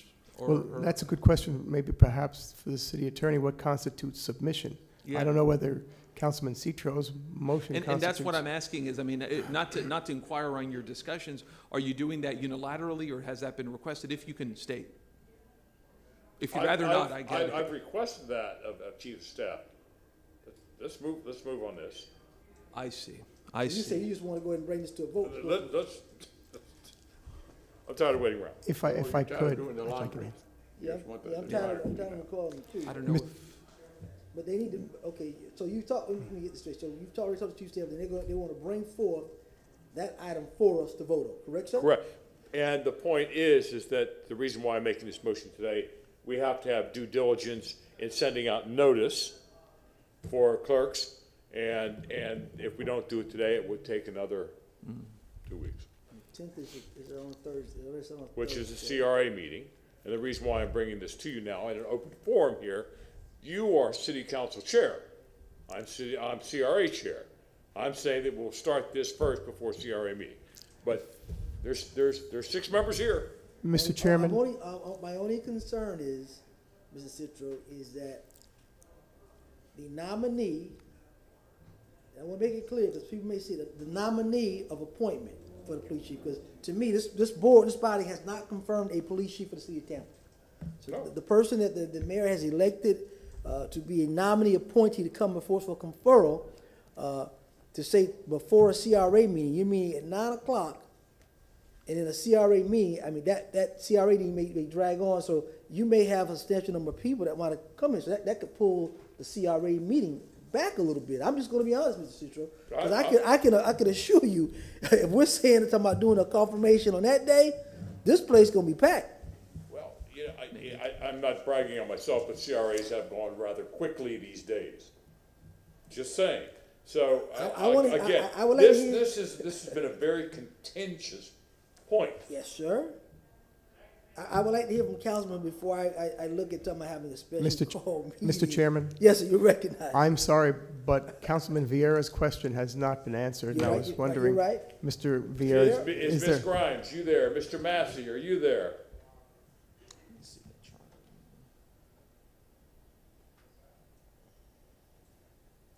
Chief Bennett, you there? All right, while we're waiting till they come on, Mr. Carlson, you recognize? No, we'll let Chief. All right, Chief Bennett is here.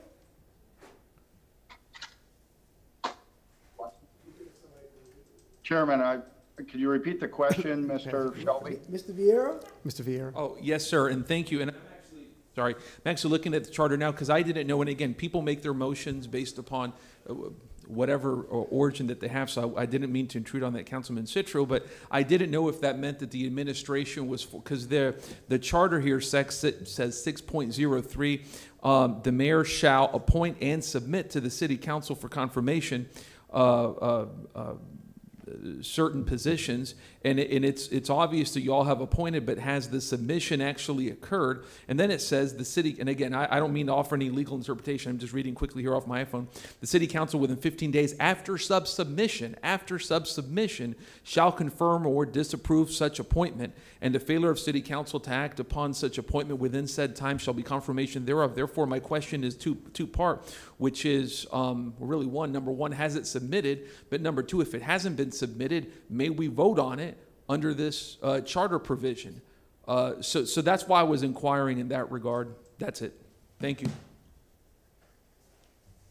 Yeah, thank you. Thank you, Councilman. Again, clearly I'm not the city attorney, but what I what I am aware of in the charter is that, just as you said, that once the administration submits the resolution for council's approval for confirmation, which is what I understand Councilman Citro is bringing forward. So if the motion is approved, then the city would submit that as the one agenda item on the special call meeting. And then as far as the 15-day clock, my understanding of the charter would be that it would begin at the time that that was presented to council. Mr. Carlson, you recognize? I don't know when the best date to do this would be, but there's going to be a lot of people lined up.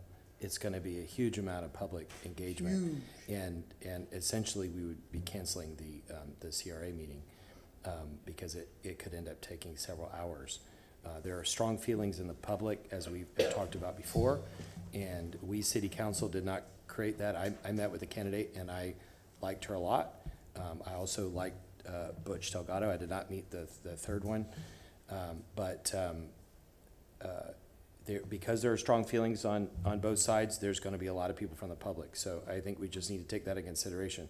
The other thing is that, as Councilman Vieira just read, the administration is supposed to submit the candidate to City Council. And I don't want to get into detail and ask questions, but if the administration asks Councilmember Citro, then it just falls in line with the administration, as has been done with press conferences and other things. The administration caters to some of us and then excludes the rest of us. And City Council is a body that, by the way, staff works with the body. The legal department is by charter obligated to have City Council as a body as a client and not play favorites to one of their clients. But there is a legal process that is a respectful process. The way this has been handled all along has not been respectful of City Council.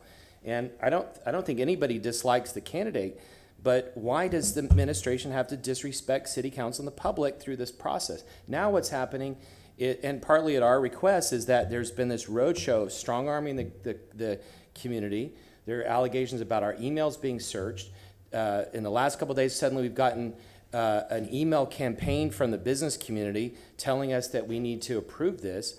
I mean, this is not being handled in any way, like, as I understand it, like the ones in the past. There's a respectful way of handling this, and there's a way of looking at it like a marketing push or a political push, as if we're pushing for something on a ballot.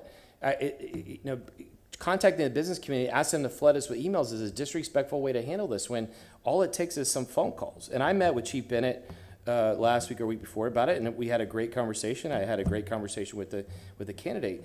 But why is it that this process can't be, at the very basic level, respectful of City Council? It's disrespectful in so many ways, and I'm just frustrated by that. I don't want to be against the candidate, but we have the public on both sides of this, and then we have a campaign being run by somebody within the administration that is at best disrespectful of City Council and the public. Thank you. Mr. Carlson, we've all seen and received all kind of calls. I mean, I've received calls of people I ain't never dealt with, don't like me, but have called me for or against. And that's why I talk about the charter and the process. It's out of balance. Somehow it got out of balance, be it interpretation or whatever. But we as a body have to clear it up for the public, because we've all been asking the process. And since the process changes, we're quoting statutes, it's the process. And we have to make sure we have we call the police department an SOP. Sometimes people can interpret, sometimes it's just clear cut. And sometimes our charter is not clear cut. It leaves for vagueness at times. I have a problem, Mr. Citro, of a special call meeting on a CR day. If you want to have that on a special call day or an opposite day, I'm all for it. But to have a special call day on a Thursday to infringe on the CRA, knowing that this is a controversial issue, will take all day, and it will take us into the evening session, I'm sure, because you're going to have a multitude of people that probably be virtual, want to be down here. I don't think that's fair to the public. I want this over with myself. Let me finish. I want this over with myself. I'm tired of dealing with this nominee police issue. It needs to be handled appropriately. I don't think, and I'm a chief of staff here. I respect him highly, and I respect the mayor. But I have a problem with the candidate, and it's not her fault. Her being designated as the chief of police of the city of Tampa without being conferred by the city council. I have no problem with the candidate going out, talking to citizens, communicating, but I do have a problem with the person signing documents as a chief of police, and this council, per charter, have not conferred that person. I think that's wrong. That is out of balance, Mr. Carlson, and you're right on that accord. But that's the administration. I can't deal with that house over there does. I only can deal with how this house operates and how we will operate as me being the chairman. But going forward, again, Mr. Citro, I have no problem with a special call meeting any other time, but I have a problem myself as a chairman doing it on a Thursday knowing that we have CRA business and infringing on those folks. With the utmost respect, Mr. Chair, I am chair of CRA. However, we all only have one vote. There has been a motion made and seconded. If we can proceed with the vote? We can proceed with the vote. Thank you. Let me say why. You know, the longer this process runs forward against, the more this city gets divided. And I don't want to become the federal government. I don't want to become what I see coming, and you got to brush off and keep going one way or the other. There are no winners and no losers. But on the process of nominations or presentation to councils, different people have done it different ways. Sometimes there's a piece of paper that they hand you, they give it to you, then 2 weeks later they come in, and there's 12 names. And you can, by acclamation, do one at a time or do all 12. And that's how it's done. I mean, did I know this was coming up? Absolutely not. So I'm just as at all as everyone else. But for the sake of clarity, going forward, it has to come to an end sooner than later. You're right. And I'm not saying about the process with the CRA and this kind of stuff. And you've heard me say the old saying, it's like a dangling participle. Get rid of it because it's going to eat you alive. And it's just something that has to be done one way or the other and clear the air and let's go forward. This city is doing great. This city's named in most of every things that I've read, and I don't try to read too much, one or two in a lot of categories. And one of them, the category that we have that's astonishing is the crime rate that we've had in the past. It's been lowered by a lot. I don't know what the percentage is because you can dig percentages any way you want. But when you compare our police department against any police department at the size of the city and look at the crime rate and look how it's gone down, I don't think there's none that can compare with the city of Tampa. And the citizens know that. Do we have some problems? Yes. And the problem is now that your crime rate may go down, but your murder rate goes up. For whatever reason, this is happening in every city in America. And that's got to be addressed one way or the other, because we cannot continue being the country that we are and killing ourselves for whatever reason. Somebody gets mad at somebody, they shoot the whole family, and then they shoot themselves. Well, shoot yourself, don't worry about the family. But they don't do that. They want to take some people with them. And these are the things that I see that are just, society has gone haywire, and not all society, don't get me wrong when I say that, but it's got to be a time and point where this city keeps marching forward. We're standing still in a lot of areas, and we got to look forward and forget what's behind us, because if not, you're going to fall and drown yourself. Last chance. I just want to say one more thing for the record. My legislative aide, Dossie, will attest to this. At lunch, I asked her to send a memo, which I'm going to approve as soon as the meeting's over, to council to say that for family reasons, I'm not going to be here next Thursday. So I don't want anyone to think that we take this vote and then the memo comes out, and I'm trying to avoid the vote. I was planning on sending that out anyway. So if it turns out that it's next Thursday, I won't be present. Mr. Dingfellow won't be present next week either. Mr. Vieira? Yes, sir. And if I may very quickly, I think the spirit of Councilman Citro's motion is that we want to expedite this and get a dispositive movement on this soon as Councilman Miranda said. I agree with that. Potentially we could take that time to talk about our feelings on it and whatnot. I think though I internally assumed that this was going to come before us maybe March 17th, maybe March 24th. I internally assumed that without any discussions. So I think it's going to be disposed of one way or the other. As I've always said, this is part of a process, and I think our duty is to be reasonable, to be fair, to apply scrutiny, et cetera. And as some of y'all have said before, we've gotten a lot of input. I have never seen anything like this before in my 5 years as a city council member, not just in terms of the many number of emails, but from the wide group of people who we never really hear from on these issues. So we have to be reasonable and fair, but in terms of how the vote will go and whatnot, it's hard to predict. But I like to let the process work itself out with a stipulation that it will be done reasonably soon. But I think to mandate a time, March 10th, with the little time that we have is, in my respectful position, not the best way to go, even though I understand Councilman Citro's intention, which I think is on point with regards to disposing of this relatively soon. But thank you. Mr. Miranda? Mr. Chairman, if I may, and I appreciate what Mr. Carlson said, and I believe what he told us that is factual, that if he's not going to be here on March, what day is it? 10th. The 10th, and Mr. Dingfeld is not going to be here, that leaves 5 council members. That's correct. And I don't think that's appropriate for the party going forward to have unity, so that whatever we do or don't do, the public has a gauge on us, a thermometer, and I don't want this city to be divided any further or any longer. Although I have a second, I really don't want to take a vote on it now because if Mr. Carlton's not going to be here, Mr. Dingfeld is not here, I don't think that's appropriate. Mr. Chair, if I That's may, just my opinion. I tend to agree with Councilman Miranda. If we are going to have 2 absent council people, Mr. Chair, I withdraw my motion. And I would set it up, whatever the administration wants, the 17th or the 24th, and I don't know, I don't know. I haven't talked to nobody, and just, what I see is I need unity. I don't need dissolvement of a fact. Mr. Bennett? Yeah, thank you, Chairman. I just want to address. I'm sorry, Mr. Shelby. I'll get you after Chief. I promise you. Go ahead, Chief. Mr. Shelby had his hand up. I'll go ahead. Okay, thank you for council's feedback, and I appreciate some of the comments. I just wanted to make a few comments that in response to some of the things were said.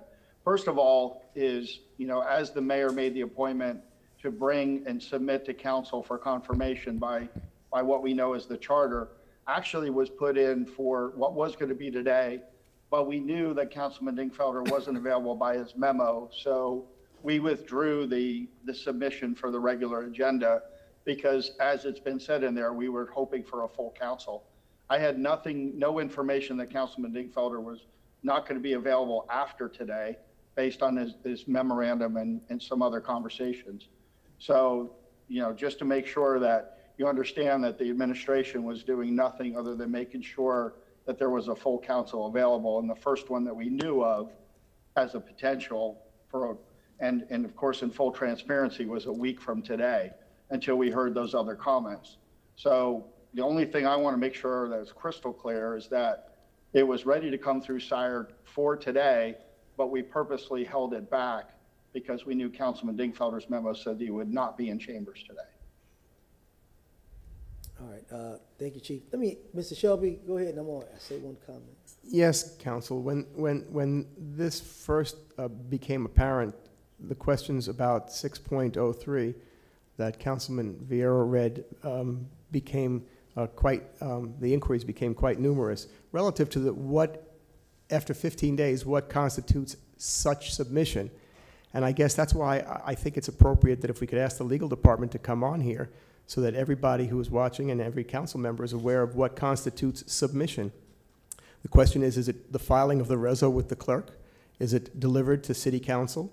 Is it when the agenda is released, or is it when the item is called up at the meeting? But people have been asking, when does the clock start running?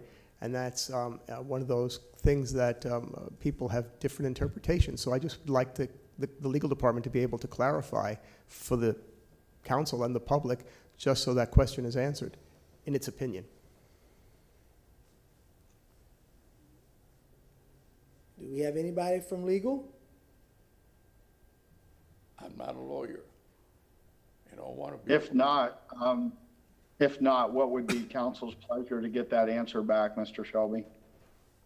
I suspect, well, if, it depends, the motion is withdrawn, so it really, the clock does not start running. Can I just say, I'm not a lawyer, but, Mr. Chair. You're recognized. My suggestion would be that a formal letter would come from the mayor's office with the words on it that are in the charter saying this is our official submission, and also, you know, respectfully, this starts the 15-day clock, something like that, so we have an official letter. But we need to find out from legal, because right now this is another area of the charter that's not specific, and it's not that we would want to change the powers, it's just to say what form would the notice take. So I would understand that the resolution, you know, once it's submitted, and I understand what you're saying, Councilman Carlson, is what you're asking for is that within the resolution, when does the 15 days start? And what form does the notice take? And I don't know what the precedent has been in the past. I think prior mayors have just put it on the agenda, but is there any precedent for what form it would take? Is it a memo? Is it something else? You know, what is the, you know, it would say like regarding, this is our, I forgot what the words are in the chart, but this is our nomination, or this is our submission. All right, city attorney's on the screen. Afternoon. Hello. Good afternoon. Hello. Good afternoon. Can you hear us? Do you have it on? No, everything's fine. Can you hear us? Yes, we can hear you fine. I guess they can't hear us. Yeah, we can hear you. All right. Mr. Shelby has a question, and I guess Mr. Carlson has to follow up with that, if you heard the question already. If I can. Mr. Shelby, recognized? With all due respect, this is Councilmember Vieira's question. Well, it depends. Well, and then I have the follow-up if you like, but I don't know if they've heard the question or not. Well, my question wasn't really to legal. It was more so with regards to Councilman Citro's motion, which, as I understood it, it's withdrawn, but it sought to have what appeared to be a compelled vote on Mrs. O'Connor's nomination. And my question was, may we vote on that if the administration has not formally submitted it? And so that I didn't know if that was their way of submitting it. That's all. It's just that it was kind of unclear, but it's been withdrawn. So I guess the issue becomes, as Councilman Carlson correctly said, how will the administration signify their submission? Will it be done in a letter? We hereby submit. That's all. Or counsel, from what I understand, and certainly the administration can follow up. It has appeared in the past, for instance, like when the interim appointment was made and the solid waste person, Mr. Washington, was made. It was done by placing it on the agenda as a resolution, and that's when it was taken up. But I could be mistaken or corrected either way. But legal department is here. I think that this has garnered a lot more discussion than really necessary. In the past, when something has been uploaded onto SIRE and appears on the agenda, that's when it's considered, quote, submitted. But Councilman Carlson's suggestion that we say in our memo that we hereby submit to you for confirmation the appointment of Chief O'Connor, I think we can do that. I don't see anything difficult or wrong with that. And if you're concerned that the administration is going to take the position that it's been submitted and your 15-day time clock has expired and it's thereby confirmed, I don't think that should be a concern of yours. I don't think that we would go to all of the lengths that we've gone to try to schedule this on a date when all of the council members' calendars are clear. I don't think we would have gone to that length to try to schedule it for that date if we were trying to slip by with a 15-day automatic confirmation. So, but just to satisfy your concerns, what we can do in the memo that is submitted is to say the 15-day time clock is hereby started. You recognize? Yeah, and just to be clear, and I kind of said this earlier, I think none of this, most of this has never been our concerns. It's been the volume of calls and emails we've gotten. There was a Could you period. submit those to us? Those volumes of calls and emails so that we could reach out to those people and assure them that we're not trying to submit something and allow the 15-day Yeah, so automatic that, I think you all addressed some of those. I turned over to you a couple weeks ago, and you all addressed some of those, because there were calls from the media and others about whether this 15-day rule, I don't know who was pushing that, but there was this worry out there. I think, as you've said in the past, that we try to be collaborative with the council. And so if you have a concern about when the 15-day time clock begins, then we can simply say in the memo submitting the resolution for confirmation, we can simply say that we hereby submit. Yeah, and like I said, my concern was more about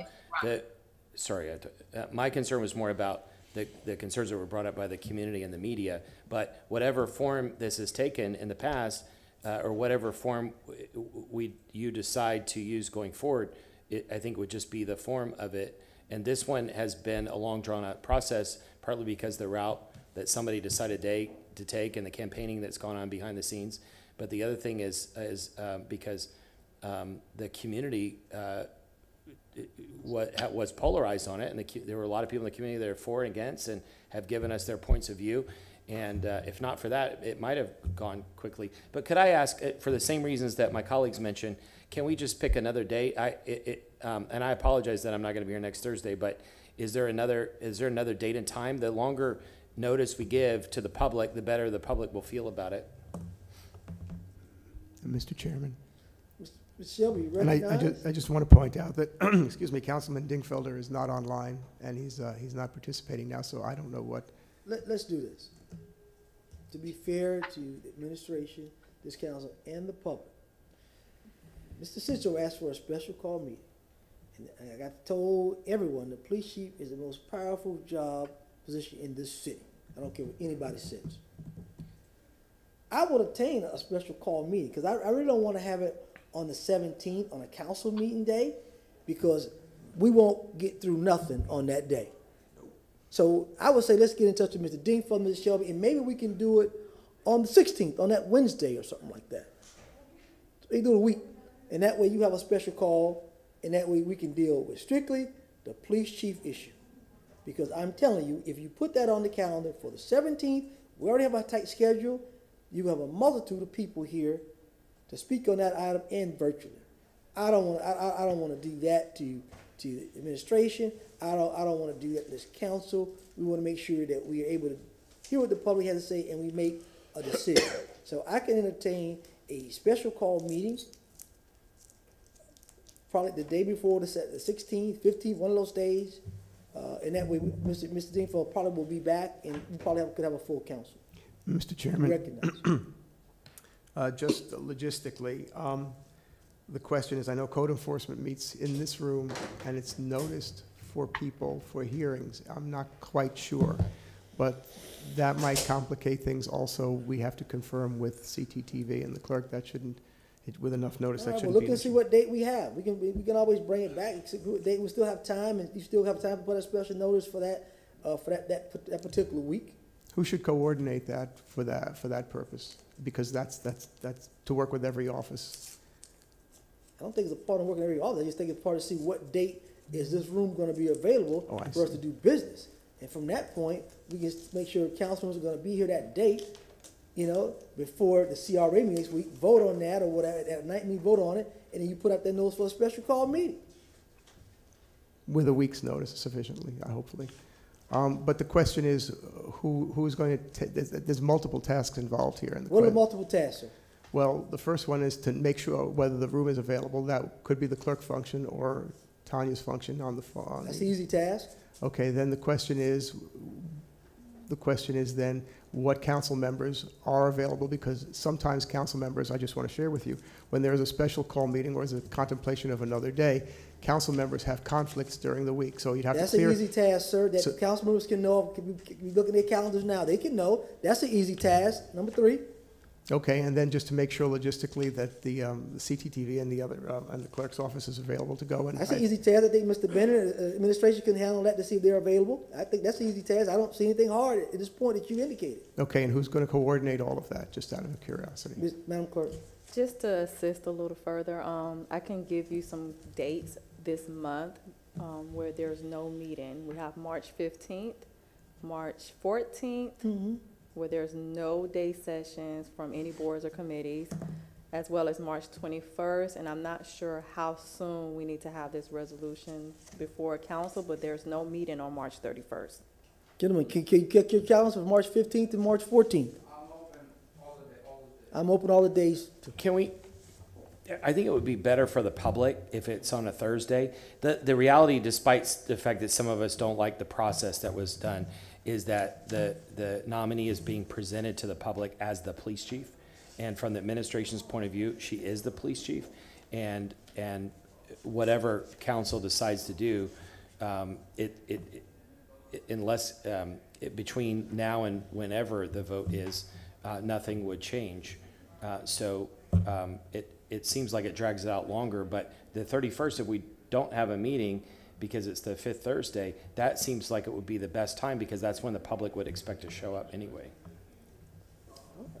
It's council's opinion. I mean, I'm not the only person. If council says the 31st, it's an open Thursday. When we have meetings on other days, members of the public complain because they think that we're trying to hold on a different day so they wouldn't know about it, even though their notices.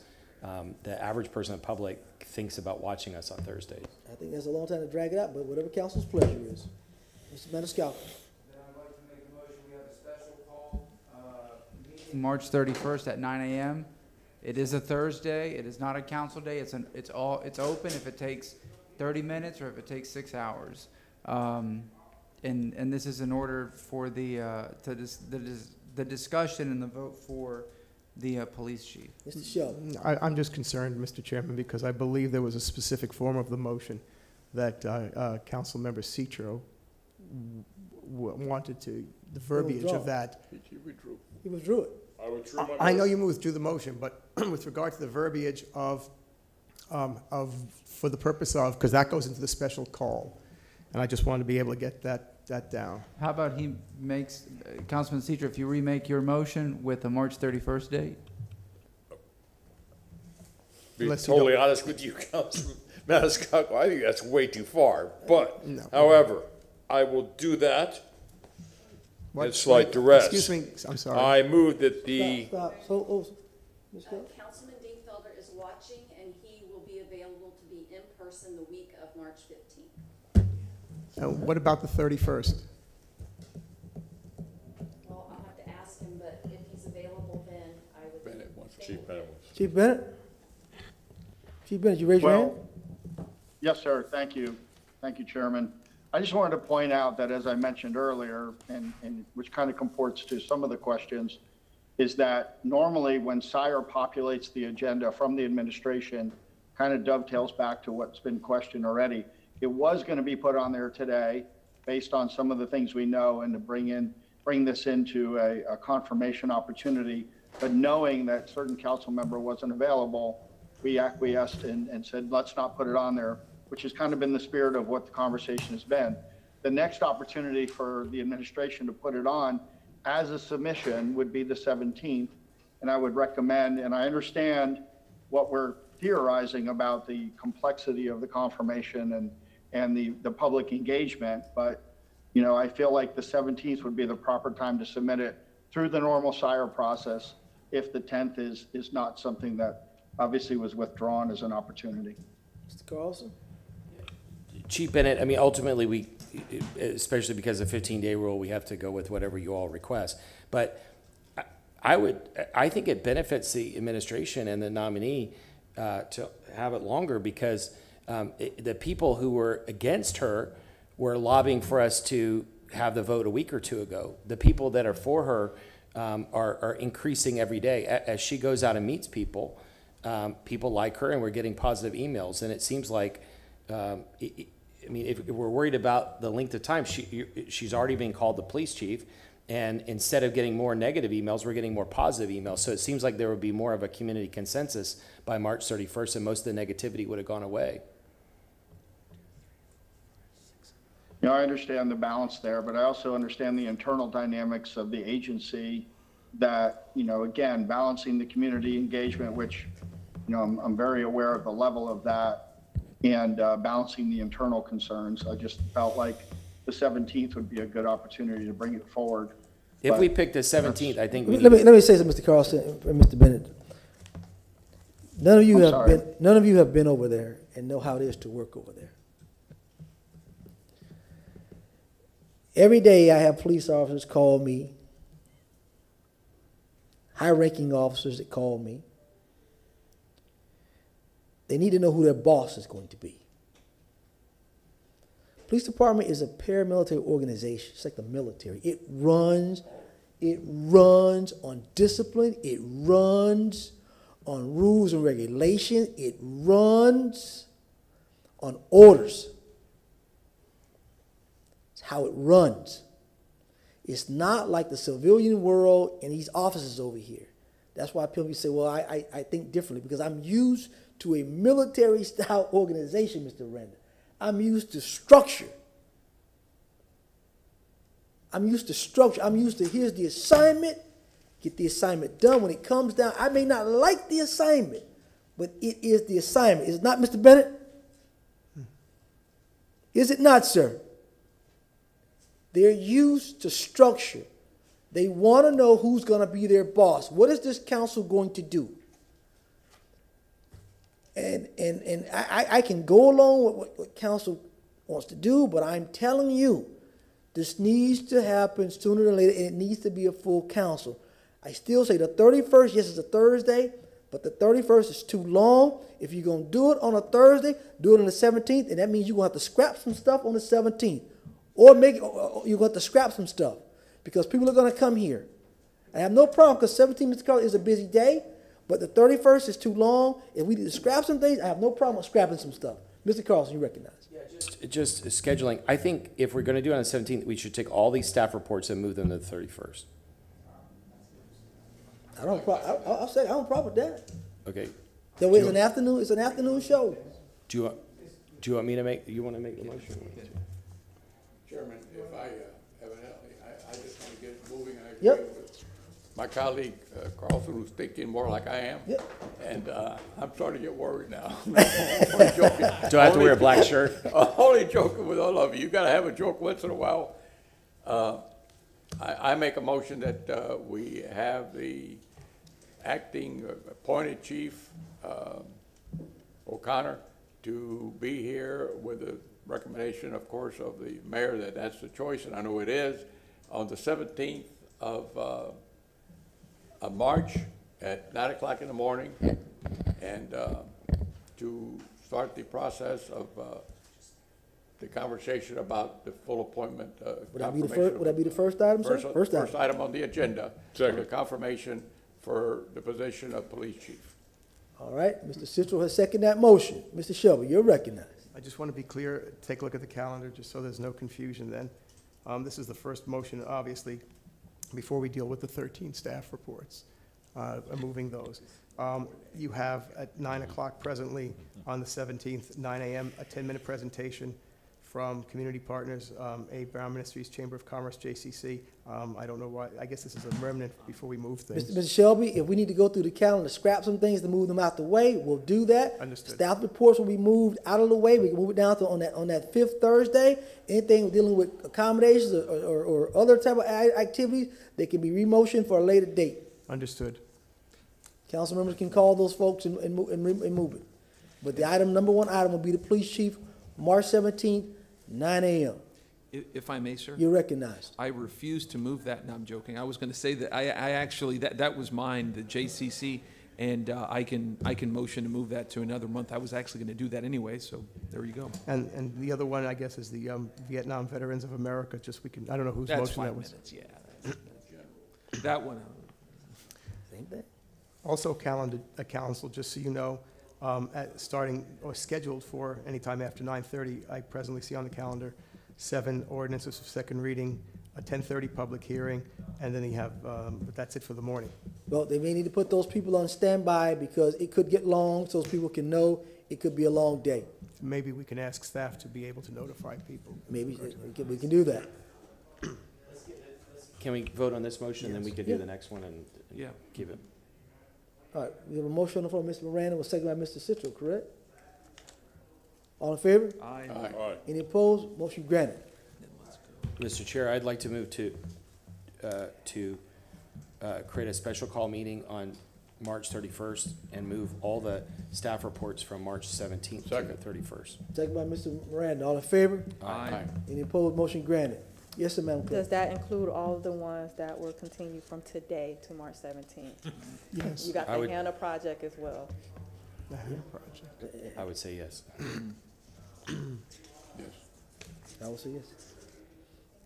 We have to move it down. I have to say yes. This is how the city has to run, so we need to make a decision on how the city's gonna run. All right, we left off Mr. Citro. Anything else, sir? No, we Yes, one last We thing. didn't vote on that, though, did we? No. We didn't- Sorry. Roll call. On what, the seventh, moving those items? Creating the special call meeting on the 31st and moving all the staff reports. Motion by Mr. Carlson, second by Miranda. All in favor? Aye. Any opposed? Motion granted. Mr. Chair and council members, thank you for hearing me out today. Please don't leave, Mr. Vieira. I just had to say this. On this matter, it was time that we stop cutting bait and start fishing. And that is a terrible way of putting it, but that's the only way I can think of without using four-letter words. Chief Bennett, I hope you understand that I made this motion because we need to figure out whether Ms. O'Connor gets appointed or she gets rejected. It makes no difference. We gotta move forward. A city that's not moving forward is gonna die. Thank you all, council members, for hearing me. Mr. Chair, thank you very much, and I'm glad that we are finally moving forward on this issue. Nothing more from me. Mr. Miranda? I've got 4 motions, sir. Okay, Mr. Rivera today, huh? Well, I'm associated with my best new friend. Motion 1, the planning commission asked me to make these motions. I request a planning commission to set an adoption hearing for TA/CPA 21-14 for April the 14th at 2022 at 5:01 and direct the legal department to provide the city clerk with the form of notices for advertising the public hearing. Second. Second by Mr. Miranda, Mr. Citro, all in favor? Aye. Any opposed? Motion granted. Motion 2, requested by the planning commission to reschedule an adoption hearing of TA/CPA 21-27 from April 28, 2022 to May 26, 2022 at 5:01 and direct the legal department to provide the city clerk with a form of notice for advertising and public hearing. Second. Second by Mr. Citro, all in favor? Aye. Any opposed? Motion granted. Motion number 3, on request of the planning commission by setting a motion for TPA/CPA 2123 and TA/CPA 2024 for April 28, 2022, and direct the legal department to provide the city clerk with a form of notices for advertising the public hearing. Second. Second by Mr. Citro, all in favor? Aye. Any opposed? Motion granted. I would like to make a motion to request the administration to permit an honorary street sign in recognition of the legacy of Phil Alessi Sr., who passed away on May 6, 2018. I think it's a great idea and is long overdue. Some may know Phil Alessi Sr. from the 110-year-old Alessi Bakery, and others may recognize based Alessi Promotion that produced boxing cards around the world and earned him a second. There are different classes in the Hall of Fame. This is about promoters. Second class, that doesn't mean that he's second class, that the notion is second class. Inducted into the Boxing Hall of Fame along Muhammad Ali, Said Muhammad Ali. The bakery was founded in 1912 on Cherry Street by Phil Alessi Sr.'s grandfather, Niccolo Alessi. It moved to Cypress Street in the 90s and is a very successful venture. It is suggested that the memorial honorary sign should be on Cypress between Havana and MacDill, but if granted, we will accept the application of the Mobility Department. Second. Second by Mr. Citro, all in favor? Aye. Any opposed? Motion granted. Anything else, sir? That's it, sir. I just have one gentleman, we've lost one of our good employees and coaches. Last week, Mr. Corey Thomas Sr., Parks and Recreation Department, longtime coach of the Yellow Jackets, longtime coach. We had the Robles Park, when I started that program, the Robles Park Wildcats. A couple of national NFL players came out of that program. Been around a long time coaching. Gone too soon, gone too soon. Like to make accommodation for Mr. Corey Thomas Sr., posthumously for service to the City of Tampa Parks and Recreation Department. Further, the accommodation be presented to the family at the services on March 5th. We have a motion from Chairman Goos with a second from Councilmember Miranda. All in favor? Aye. Anything else, sir? That's it, sir. Motion to receive and file? Motion to receive and file. Second by Mr. Citro. All in favor? Aye. Any opposed? Motion granted. Let's go home. You're turning into a parent that's got a bunch of kids. You can't remember